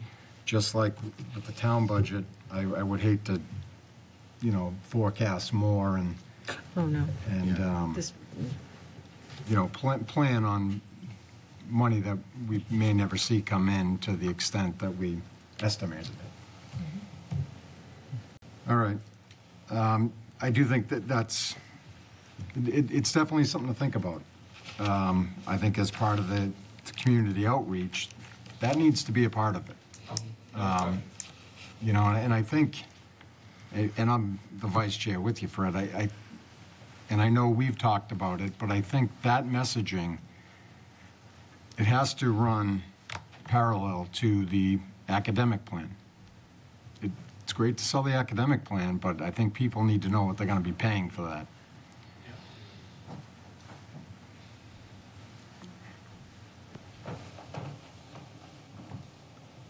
Within the publicity that will go on around this, every aspect needs to be pushed out. You know, this is what it's going to cost. This is the projected cost. This is out of your pocket. Let people know what they're paying for. The benefits of the school, the benefits of different things, but having it completely 110% transparent so people can be informed and make their own informed decision. You know, with nothing, you know, no stone unturned, nothing held back, everything right there for people. Good. You know, that's the only way we can do it. excellent. All right, anybody else, anything to add more towards any budget type discussion now, or? Just real quick, I think it might be helpful, obviously, given the discussion today, and I sent Mary Beth an email a couple days ago. I think it might be helpful to look to contract more financial services as a consultant to come in and give us some more of this kind of thing. You know, looking over debt, looking over some of the ways that we're looking at forecasting. Really the stuff that's spoken about in the strategic plan, how we communicate those things, because that's a big part of the financial aspect of the strategic plan. I think if we potentially put together an article using a little bit of money, either from free cash or stabilization, to contract out some financial services to help in this way, I think it's a really, for short money, we get a lot back because we can be really intelligent and strategic about some of these financial decisions. And I think the one that we've made most recently was the Madden report. And I think we've seen the benefits by that. So I agree with Sean on this one. That I think that Upgrade it. I would just like to see maybe in the budget working group, we can put together more of like a focus point of what we would like to see rather than $6. you know, just blindly go out there and say just all encompassing, but let's kind of try and narrow down where we see that. All right. Moving on. All right, we've done that. Regional Agreement Committee, consensus and proposals. So we're a couple hours in the meeting. I'll try to be quick on these. I hope everyone's seen this in their packet. The Regional Agreement Committee put together a sort of list of consensus proposals, not something that we've all agreed on, but something that we agreed to take back to our respective committees, get the opinions of these committees. I will vote however this board feels when I go back to the Regional Agreement Committee. So the first item of discussion we have already discussed here was the requiring 2/3 vote for all school committee votes. I think minimum is the right way to say it because some of the budget stuff, some things may require more than 2/3, but last time we discussed it, it was roughly, I think it was a 3-2 vote with this board against it. How do we feel now on requiring the school committee to have at least a 2/3 vote for all votes? Anybody? Do you just want to go, do you want to go down the list and we'll just vote them over again so you can? Yeah, I think that's the easiest way to do it. So All right. first one is 2/3 vote. All right, everyone's familiar with these? Okay, so this would be the Regional Agreement Committee. I guess we can call it just Selectmen's favor, or? Yeah, whatever the Whitman. All right, 2/3 vote. I would seek a motion that they would need a 2/3 vote for all school committee votes, meaning if you vote yes, you want 2/3, no, you want to leave it with the majority. All right? Do I have a motion? Okay. I'll make that motion. I'll second it. Okay. So, Discussion. discussion. What was the feedback from the board? Did they give a general, like, they really support that and they want us to support it, or are they split? This was probably the one that we glossed over the quickest. It was proposed by Hanson's selectman representative on the board, and at the subcommittee, we didn't really give our opinions on it. It was just this is what the proposal is, please take it back, and we left it as is. I think Hanson's Board of Selectmen Select Board did weigh in, and they're in favor of this. The school committee has not weighed in yet, I don't believe, Fred? We are meeting 2 weeks, and the whole purpose is the RAC. Okay. So I don't know if I should even be standing here. I'm here as a private citizen, but I sort of get to throw my opinion out twice, I guess. Whitman has 60% of the responsibility, basically. To limit to the 2/3 vote and have that down in writing, I think is a dangerous thing. I can understand Hanson wants more control, but this is the way the region's always operated. I think that it could be very troublesome at times to have a 2/3 vote. Majority should, prevail. That's my personal opinion. I could just, my opinion is that, a 2/3 vote, if we just watch the school choice vote that they had recently, it just has the potential to screw up a couple of votes. 90% of the time, it's a unanimous or near unanimous vote. It's not going to make a difference, but the few times that it does, it may make it more difficult for the school committee to operate. So I think that their opinion will carry more weight, but that's just where I'm at. My vote will not change. I think I go back to the most important vote that they make regarding the town. It has to be, which is the budget, it has to be 2/3. I think this is more internal to. And how is that working out? What's that? I guess it really doesn't matter. I agree with Fred. I think the majority vote is just the way it's always been, and it's the way it can be. No problem at all. As it was and as it will be. That's right. All right. Mr. Kane. I would just say that this vote isn't very important to me, to be honest. I don't have a strong opinion one way or the other, to be honest. But it seems to be something that the board in Hanson feels strongly about, and something that they've kind of stuck with. And I think this is one way. If this is one way that we can kind of recognize their concern, then to me, I feel like it's an appropriate give, I guess. Yeah, I kind of disagree. Why give it? Why give the concern to the town of Hanson about this vote? It doesn't make any sense to change it. It's a 64 right now. It's 60-40, isn't it? Correct. 60-40. 61-39, actually. Yeah. It was about that when they first got together in 1991 or 1993. And it's people in Hanson would like to have more control. They've had a lot of control for a number of years. I don't know if you watch the meetings, if you watch the way votes have gone, if you see who's the chairman usually. I don't see a reason to. I go along with Fred. I think it's possible that it could be just disastrous at times. Fred the. But I understand. Fred the private citizen, not the school committee. Private citizen. Yeah, Fred the private, I don't want to put him in a bind when he gets to the meeting. I agree, I agree with you that the most important vote is the budget, and that is 2/3. However, for the rest of it, I think it would just make it too difficult for the people that I have watched on TV conducting meetings to get anything done. Well, could you give an example? A specific vote? Can I give an example? Yeah. Did you watch the discussion about school choice the other day? Did you watch how that was moving? That was a very difficult discussion. Shouldn't have been that difficult. They should have decided not to do school choice at all. That's what we do. Because what are you doing?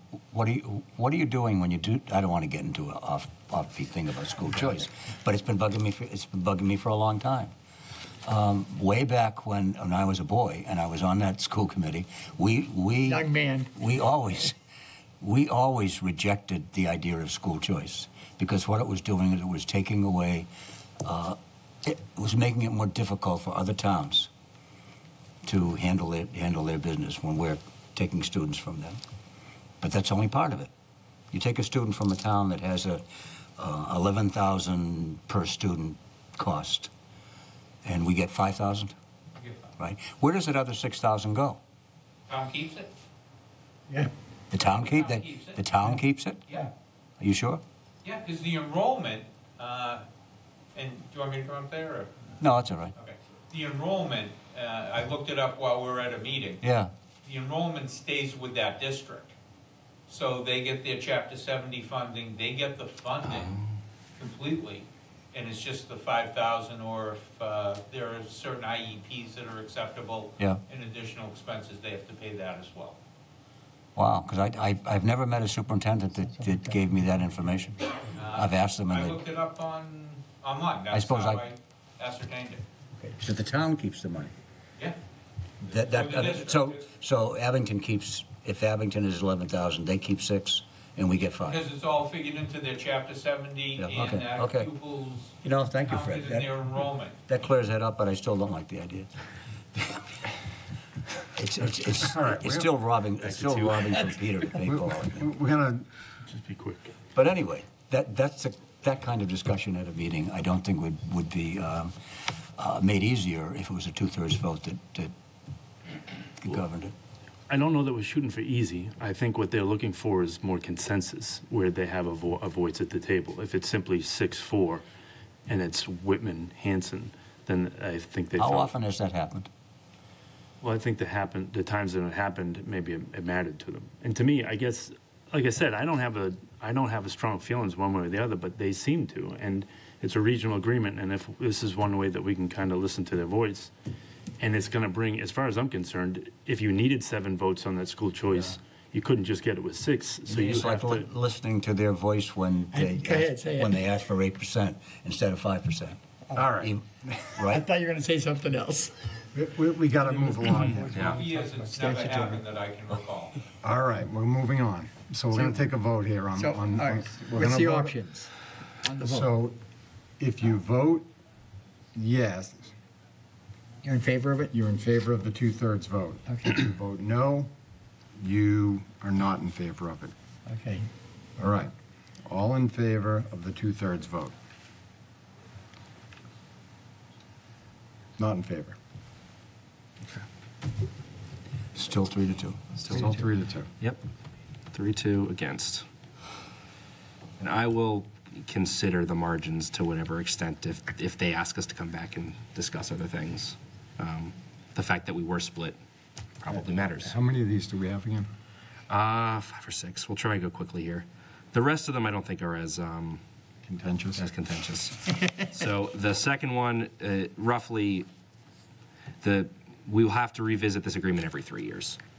I think the language here is that each board shall place it on their agenda once every 3 years and say, yes, the agreement's still good, all set, or if one board would like to reassemble the regional agreement committee to review something, we can reassemble. Every 3 years? Wow.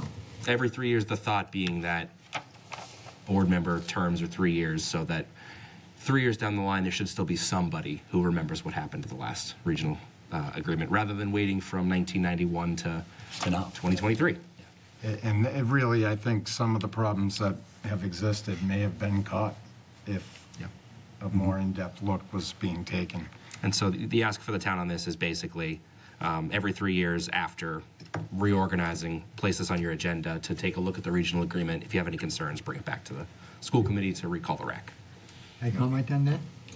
Why can't the superintendent of schools review the agreement, the regional agreement, and if he sees some issues, he can bring it up at one of the school committee meetings for them to look at? He's not in charge of the regional agreement. The region is. The region is. Yes, yes, but he can also look at it and make recommendations if there's issues. The schools are also held to this 3-year. So it's the district as well as the two towns have to review it every 3 years. All right. So I'd move that we agree with that. All right, so we have a motion to review it every 3 years. Do we have a second? Second. All in favor? I'll go with it. Unanimous. Okay. Leases, I should have reviewed this before the meeting. It looks like Just language? Yeah, some language changes on the lease of towns. Is this the emergency section?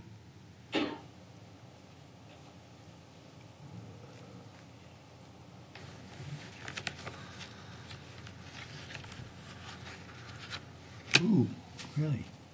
Yeah, we struck a line out of the 2018 language for this, removing the school committee's ability to make major improvements to the schools after notifying the selectmen.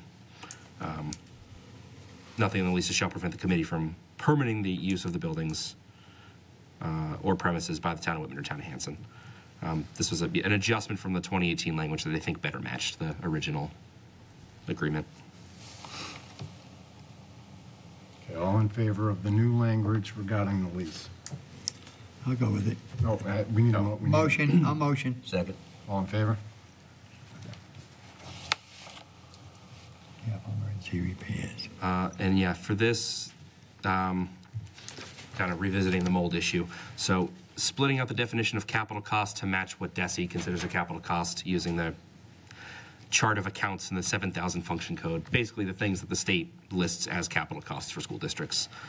For elementary middle schools in each town, they will send capital items that exceed $10,000 to the towns. We currently have a different definition, but it's fine. And then emergency repairs is pulled out as a separate item to address things like the mold. Anything that's not covered by insurance equal to or greater than $10,000 that poses an immediate risk to the safety of the district students, staff, or threatens the operation of a school building or is required to comply with the law. And then it's, notify the towns within 72 hours of the need for an emergency repair. Member towns shall be responsible for costs and reimbursement to the district. We set that at $10,000 because that is the insurance deductible that the district carries. So it seemed like a reasonable number. And it's currently at 5, right? So the capital cost is currently at 5. The emergency repairs is new language because the regional agreement doesn't really have what to do in an emergency repair situation. So the current language is either you call it a special assessment, a special operating assessment to the towns, or you call it capital, and neither of those is quite the right fit. So for the sake of something like a water line blowing and you needing to make emergency repairs over a weekend, we're putting in emergency repair language. All right, I'll start the discussion on this one. This is one I do not particularly care for, especially given the mold situation. I personally would like to see some language in there regarding our facilities director being made aware of these issues, getting full reporting, and being part of any emergency repair, that the town actually has an access point for this, because I think we've seen the struggle with what went on with the mold issue, and as far as backup and things like that, and how late we were notified. These are still town buildings, and I think the town should have some involvement. I think all towns have facilities directors, and I would like to see some language in there, not giving authority, but I think it would be pretty critical that we should have some eyes in the project, and maybe somebody questioning of how things got to a certain level. Because I don't think you get to just 50,000 of mold remediation overnight. Exactly. I agree with Randy. Yes, I agree. So the language is currently, in the event of emergency repair, the district shall notify the appropriate member town or towns that own the building as soon as reasonably practical, but no later than 72 hours of having knowledge of the need for the emergency repair. And during the meetings, I don't know if it was this or in a capital committee meeting, but Frank discussed the way that it typically worked was, you know, the superintendent would call him and say, we've got, you know, whatever issue needs to be fixed to keep the building open. Can we spend the money? We'll send you the article for a town meeting warrant to reimburse us. And so that's the practical application of it. This is just writing it into the agreement. Okay, all right, if I may, I can see emergency situation, like a pipe freezes and breaks, but for a project that takes time to develop to become an emergency, i.e. like the mold situation, I got an issue with that. That, I mean, if you're gonna say emergency, yes, but something that takes time to become an emergency is not an emergency, in my opinion. It's lack of building control, of repairs to a building. I mean, mold doesn't happen overnight. You see a leak, you fix it. Yeah, I personally just don't like the way emergency situations described. It's far too vague. To me, an emergency situation is you are not able to open the school the next day. So immediate risk to the safety of the district students or staff, threatens operations of the building, or is required to comply with the law. I would say at the point you're at 50,000 of mold remediation, you probably were at some point risking. Yeah, there were probably students' health and personnel's health at risk for a long time before it got to be a $50,000 repair, Yes. I would think. So I personally like to see, prior to any repairs being made, the facility director and the town administrator will be made aware of this. Is there anything in the agreement that talks about general repairs of the building so that it doesn't reach a $10,000 repair and it's charged to the town, that it's on the school's responsibility to maintain that building, to keep it up? Is there anything in the regional agreement dealing with that? Let's see. Well, and then it falls back on, because the elementary, middle schools are in the towns, they're town buildings, those costs are borne by the town. Over a certain amount, up to a certain amount. In other words, if you got if you have something that broke and it's going to cost $1,000 to repair, the school repairs it. Yeah, anything under $10,000. Anything under 10,000, right? That's what I'm saying. Yeah. But don't wait till that repair job goes from under 10,000 to over 10,000, and then to say, okay, we can get it fixed now. We'll just charge the towns. That's the issue I have. And I think if we, our facilities manager, if he was able to go in there and look at all these issues like we do. We look at a boiler, if it's at its end, we don't wait till it breaks down and we have no heat in a building, in a town building like the police, fire, or the town hall. We get it repaired. Sooner the better, before pipes freeze or anything like that. So they're town buildings, and I think they need to be dealt with a little bit more respect to the building itself. Something that sticks out in my mind that I haven't seen, which I think I've been involved in this, you know, coming up on 9 years between the FinCom and this year, it's kind of shocking to me that there are no capital requests for either school.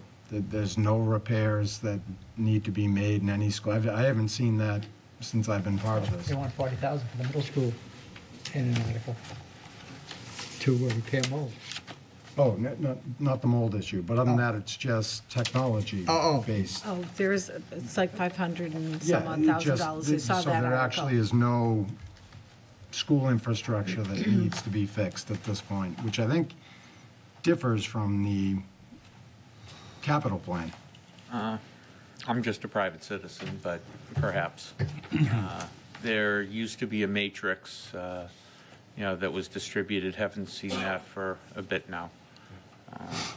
So I don't know how they prioritized. You can ask the chair of that committee. Perhaps she would know.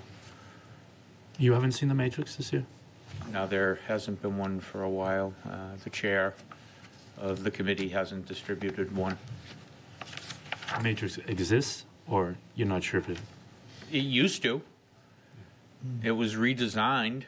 And actually published, I believe, as part of the budget book.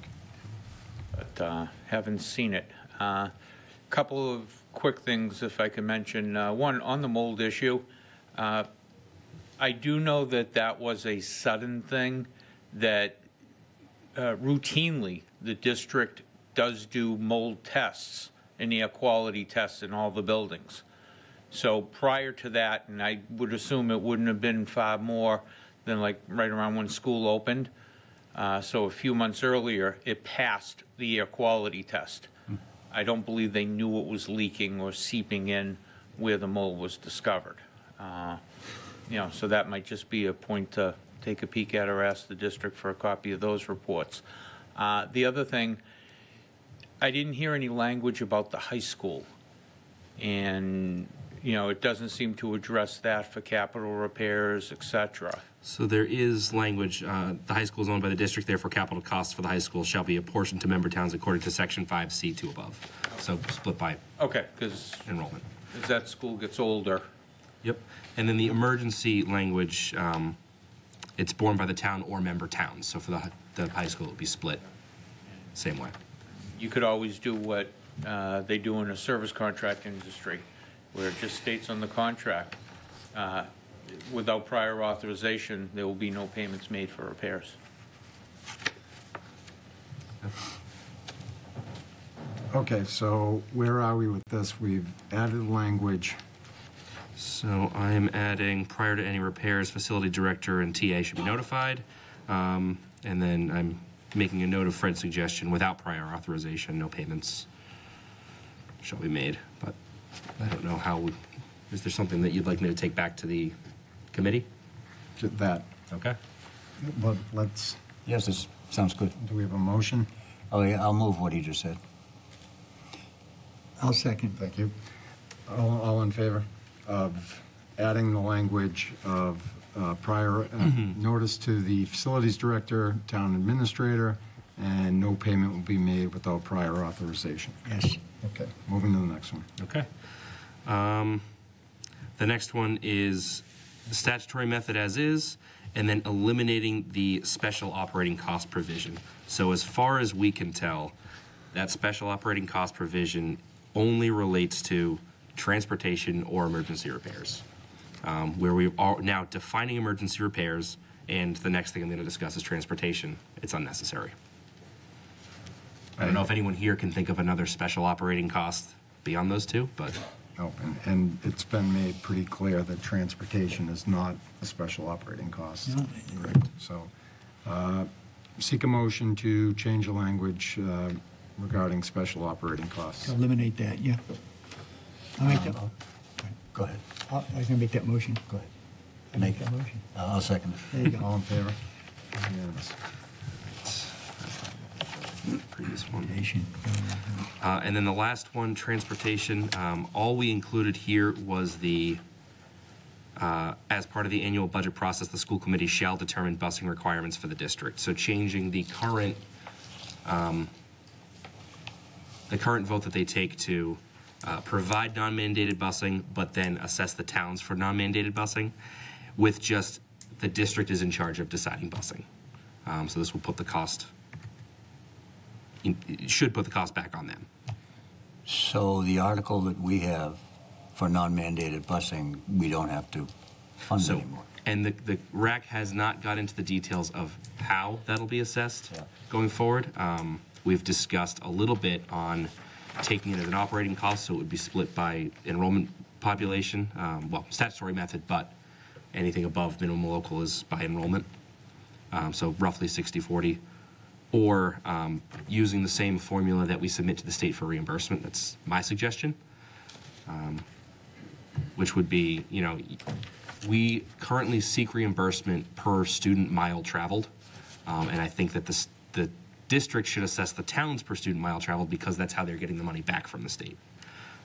But that's my opinion, and that is not what made it into this because we are still undecided on which path to take there.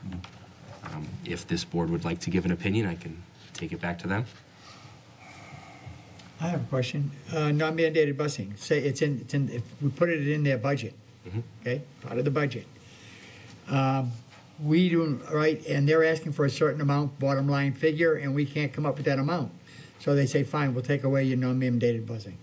Then that's their decision. The school committee, the school committee's in charge of it. That's the school committee's decision. That means some kids that normally get bused won't get bused anymore, so we're held at hostage. No. That's why we took it out of their budget and put it in a line item originally, because they did that. They said that when I was on the FinCom. Well, you can't meet our budget, we can't do non-mandated budget. But So we took it right out. the way they currently have it is they're trying to have it both ways. So they take non-mandated busing out of their budget, so they don't have to make that decision, and then send it to the towns to say yes or no. Decision to go beyond the law. But transportation should really be a decision of the school committee. Whether who and whether or not to bus, what distance from them. They make all those decisions anyway. And that was made very clear in a meeting that DESI, what I took, and John was on the phone call, this had to be a year and a half ago at this point. They don't like the idea that a town can tell a school district who they bus. they bus. And that's the generation of that whole thing came that way. The town of Whitman decided because it had sidewalks. Sidewalks, right. It had sidewalks. So kids could walk to school, but the town of Whitman wanted the children who were within certain boundaries, like. Wasn't it went from 2 miles and we went to that 2 mile and miles a half? was a high school, mile and a half middle school, maybe Right. maybe half a mile for the elementary school. Just Now it's for a mile and argument. a half and Whatever, 3/4. whatever it was, we wanted those kids to be able to be bused. So we, at a town meeting, decided to give money to the district to do that. And so it was our money, taking care of our kids. Part of the rationale of putting it back on the school committee is that the reason that the cost of non-mandated busing was allowed to balloon so much over the years was that they just made the assessment and sent it to the towns. If they have to cover it within their operating expenses, they will start looking for more efficiencies, like That's a thought, changing too. the reimbursement methodology, like Sean and John pushed last year. So by putting the emphasis back on them, they decide who to bus, when to bus them, and how to seek the reimbursement. It is a school committee decision, and really, by sending it to town meeting and giving each town meeting the opportunity to defeat that program of the district, you're running into problems with DESI. And luckily, no town has voted it down, but at some point, if that were to happen, I think we would have a different challenge on our hands. So actually, our warrant now is inaccurate. Maybe costing us. Well, I think because it's broken down, and non-mandated busing is separate. Well, and that's how the regional agreement's written right now. Okay. So we're the proposal here is to change that. So next year it wouldn't look like that. Yeah, or the year after if it takes a year It to would get just be under the transportation line. But I will say, to Dan's point, and this comment was made by a school committee member at the last meeting, if we want to save another $211,000, get rid of non-mandated busing. So that has been put out there, and that is a risk you're going to And so run. then there'll be some kids that now get bused that won't be. Right. Or the district has to find the money to continue to provide it because they did vote to provide non-mandated busing and pass the cost to the towns. So I guess we all buy buses. Kids' buses and All everything. right, so what do you need for a vote on this? That we would accept the change in this language? So accept the change in this language, and then if there's a preference of this board on how to assess the towns for transportation, I would like to take that back. So either using the per student mile method that we seek reimbursement from the state, or treat all transportation as an operating expense as we currently do for mandated transportation. And if we do that, you're saying that the schools will get more funding? They currently get more funding, they just don't pass it along to the towns. Right. And the question towns that the is- students are right. bused in. And, right, and the extra funding that they get for the busing of Whitman students, does it come off Whitman's assessment? This past year, it came, not exactly, but a lot did. A lot, why not all? Because of the, they assessed the, Because of the way that the. Yeah, John can explain Because of the better way than that it's set up as a cost, it has to get split 60/40. But if we go mileage method, okay, so basically, just the meeting that this was set up was one of the first ones, so it was like a month and a half ago. But the concern of the committee, the RAC committee, was the inequity between the way Hanson students are bused and Whitman students are bused, okay? Everybody in Hanson gets bused. They don't have any sidewalk. They don't have, so everybody, where in Whitman, some do, some don't. And that's an issue, okay? It's an equity issue. That's a big word now, okay? Okay. It's an equity issue. And then the So they question- wanted to eliminate, basically, make it so that the whole responsibility comes back to the school committee, and they will do it in a way that is the same for all the towns. Okay, so answering that, doing it that way, more kids in Whitman are bused than kids in Hanson, true? That is correct. Okay, bottom line no, actually, figure. no, not necessarily. Personnel-wise, it is. People-wise, it is. People-wise, it is. Miles-wise, it isn't. And there are more walkers in Whitman than Hanson. Well, my question is, right, my question is, if you have one budget for transportation, and more of that budget is put towards, is because of Whitman, right? And they get more funding, reimbursement for Whitman, Hanson's getting 40% of Whitman's. If you do it the way it's currently done, that is correct. Now, the thought process in doing it the mileage method was to make the equity the same. So basically, if they are getting reimbursed for miles by the DESI, which is they've calculated it all. They know exactly how many miles each, non-mandated, mandated, all that. From the town standpoint, we're eliminating the non-mandated line. It's transportation only, and it will become an operating cost. So it's done. It's no longer mandated and non-mandated. But we're not getting full credit for our busing. Hold on. So if you do it via the mileage method, which is the way that they're getting it reimbursed, then you take all of the Whitman miles and you take the total transportation cost, you get the per mile it costs. However many miles go to Whitman, that's the amount that Whitman gets assessed. Okay. However many miles go to Hanson, that's what Hanson gets assessed. Now, the way you look at it, Hanson is actually about 53% of the miles to Whitman's 47%. So it would flip-flop the assessment based on doing it the mileage method. But if Whitman decided that we didn't want to bus all of our non-mandated, we could tell them that, okay? But the thing is that, and I've said this before, I think DESI's going to have a problem with with the district getting reimbursed the mileage method and assessing it, and I think that's what Randy said earlier, and assessing it a different way. They made that pretty clear that you really shouldn't be doing that. You should look at doing it. And I think the committee was pretty much, the RAC committee was pretty much for doing it the mileage method, although they haven't gotten to that point yet. Yeah. And I think that's kind of where they're at. Mr. King? Be quick. I think we should do the most precise way to calculate it. And I think the most precise way to do it is to calculate the mileage method as been done in Whitman and Hanson for total transportation. That's what's the most precise. And I think that's how it should be done. And we've also seen better results with that now being done with mandated busing. As far as the reimbursement goes, Dan, we've seen significant savings over the last 2 years because they went to the mileage method. Last year, the current fiscal 23, and next year, the transportation numbers have gone down significantly because they're getting more reimbursement from the state.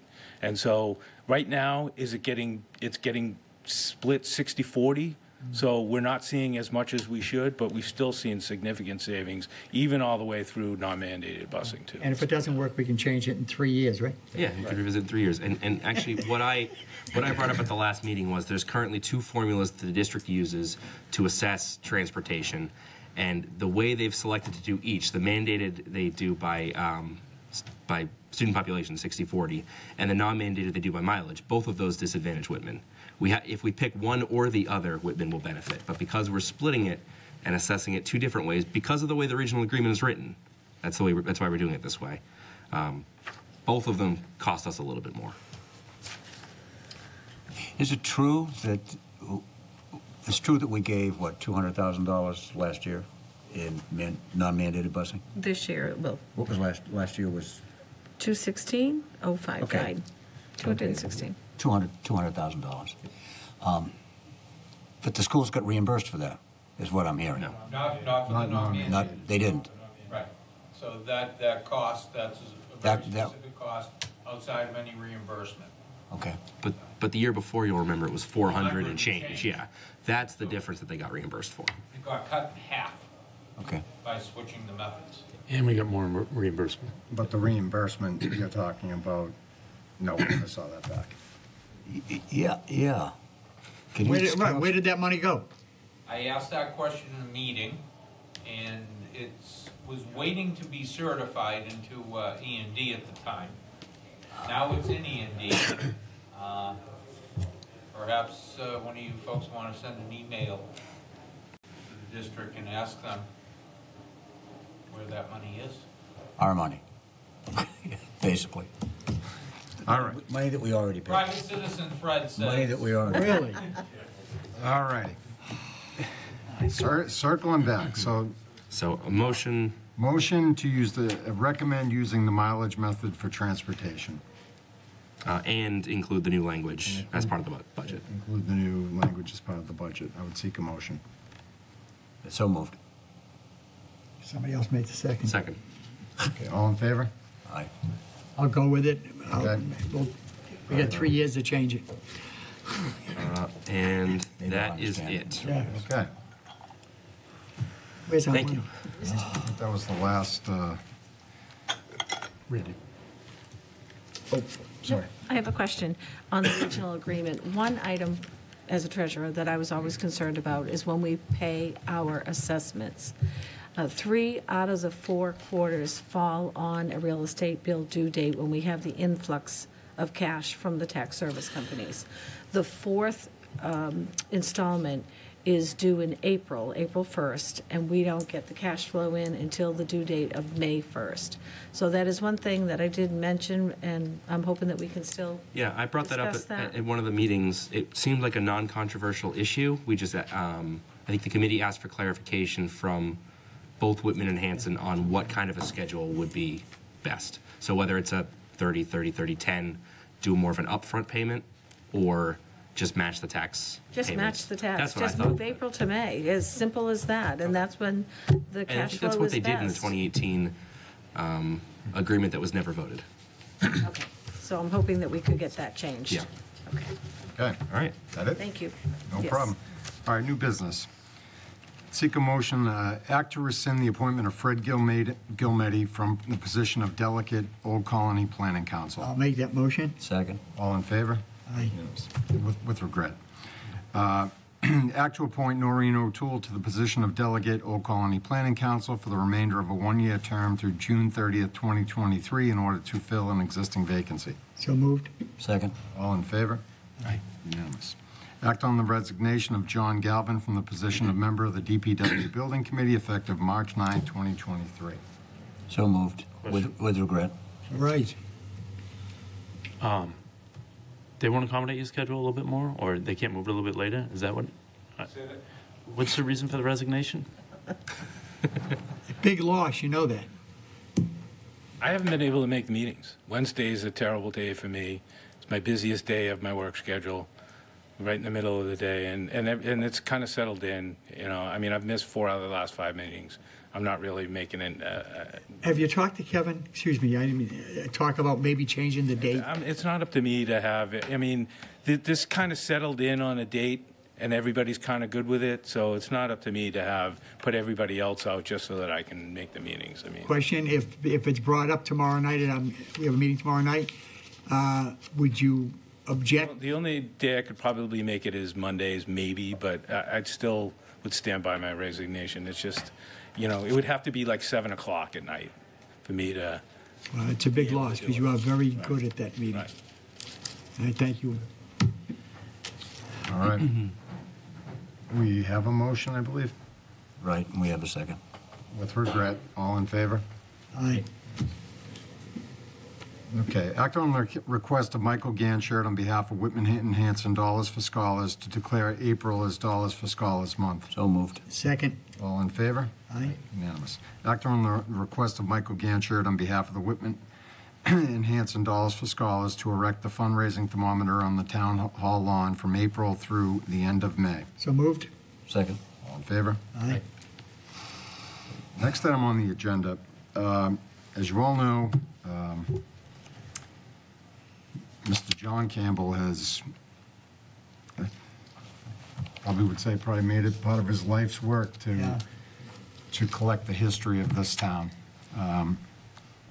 And we do know that he needs to be out of his business in a relatively short time period. I don't know if we know exactly when that is.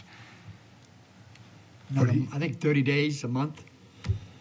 I want to say, did he say June? Yeah, end of May. End of May, yeah. Said a few more months. So, although right now, I think we have the Historical Society, we have the Historical Commission. The Historical Society is in control. That is John Campbell's property. I think at a bare minimum, the town needs to at least provide some type of safe storage to preserve this while we are looking for a site. I believe, Dr. Kowalski, you were able to attend. I was able to attend a meeting last week of the Historical Society that John called, and the major topic of discussion was where to Store. where to put, not to store the stuff, but where to open up a museum. Any plan that I heard that night was going to take a long time. Would have taken a long time to accomplish, and probably a lot of money at a time when money is scarce. I thought that the least we could do for John, for all that he has done, is to take the burden of storing that material that he has, and it's rooms of material, storing that material someplace safe, so that he doesn't have to rent a storage bin for his backyard, which is what he might have had to do. So we looked at a few alternatives. The two major ones were the police station, and the other was was there any room in the armory?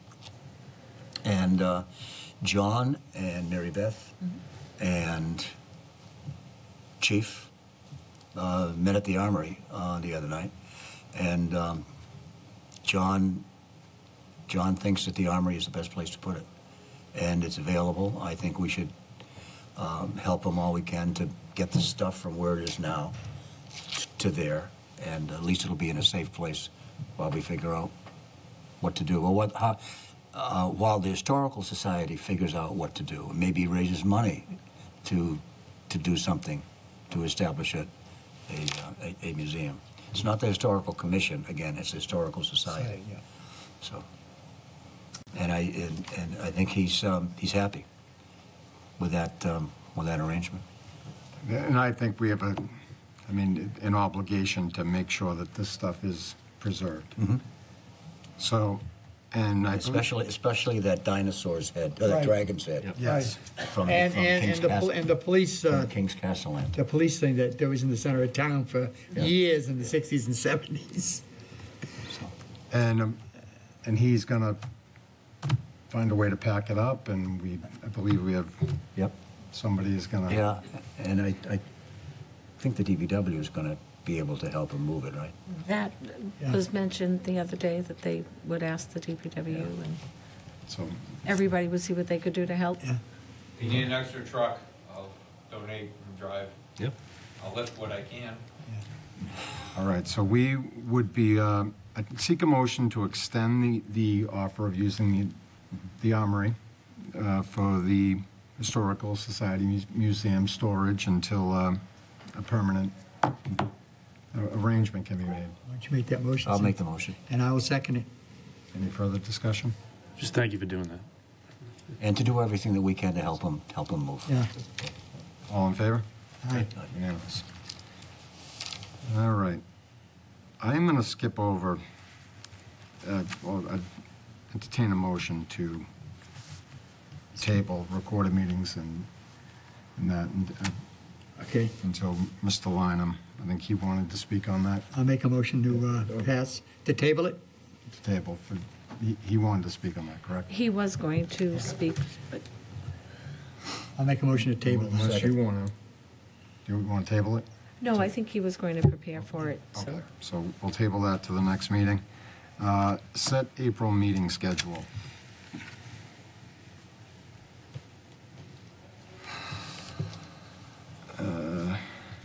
Remember, we got town meeting coming up too, so. I know.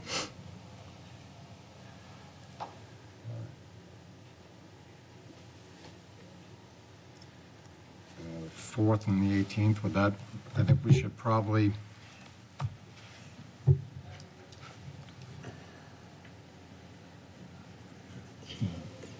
that also, hopefully,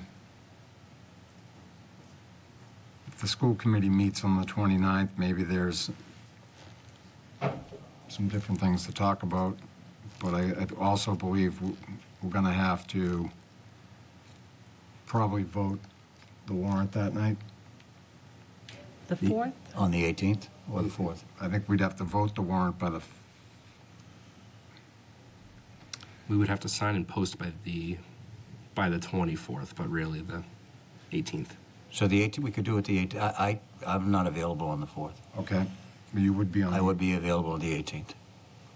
Maybe the 11th and 18th, just to see as the school budget changes, You want to do back-to-back weeks. Pardon? I'm sorry. The 11th and the 18th? Or- Oh, yeah, I'm not here on the 11th either. The 18th is the first one I'm available. 18th and 25th? Well, I'm just wondering if that's getting too close? too late. It is. So let's do the 4th and the 18th. Would that work for everyone? I'm not available on the 4th. Okay. Let's do the 11th and the 18th. Yeah, I think it's a good idea. All right? Does that work for everyone? Yep. Yep. Chair, just for a point of reference, the 12th of April, the school committee is supposed to be getting together for our regular meeting, and I would anticipate the budget being a topic of discussion, just as I would imagine. Yeah, my main concern is it's second week, if we don't meet till the 11th, it's not an awful lot of time to try and work things out in. We don't know when the schools are going to meet with the finance committee, do we? Next Tuesday now. Is it? I believe the superintendent called, Okay. spoke to the FinCon chair. The 4th and the 11th? We can do the 4th without Mary Beth. 11th and the 18th?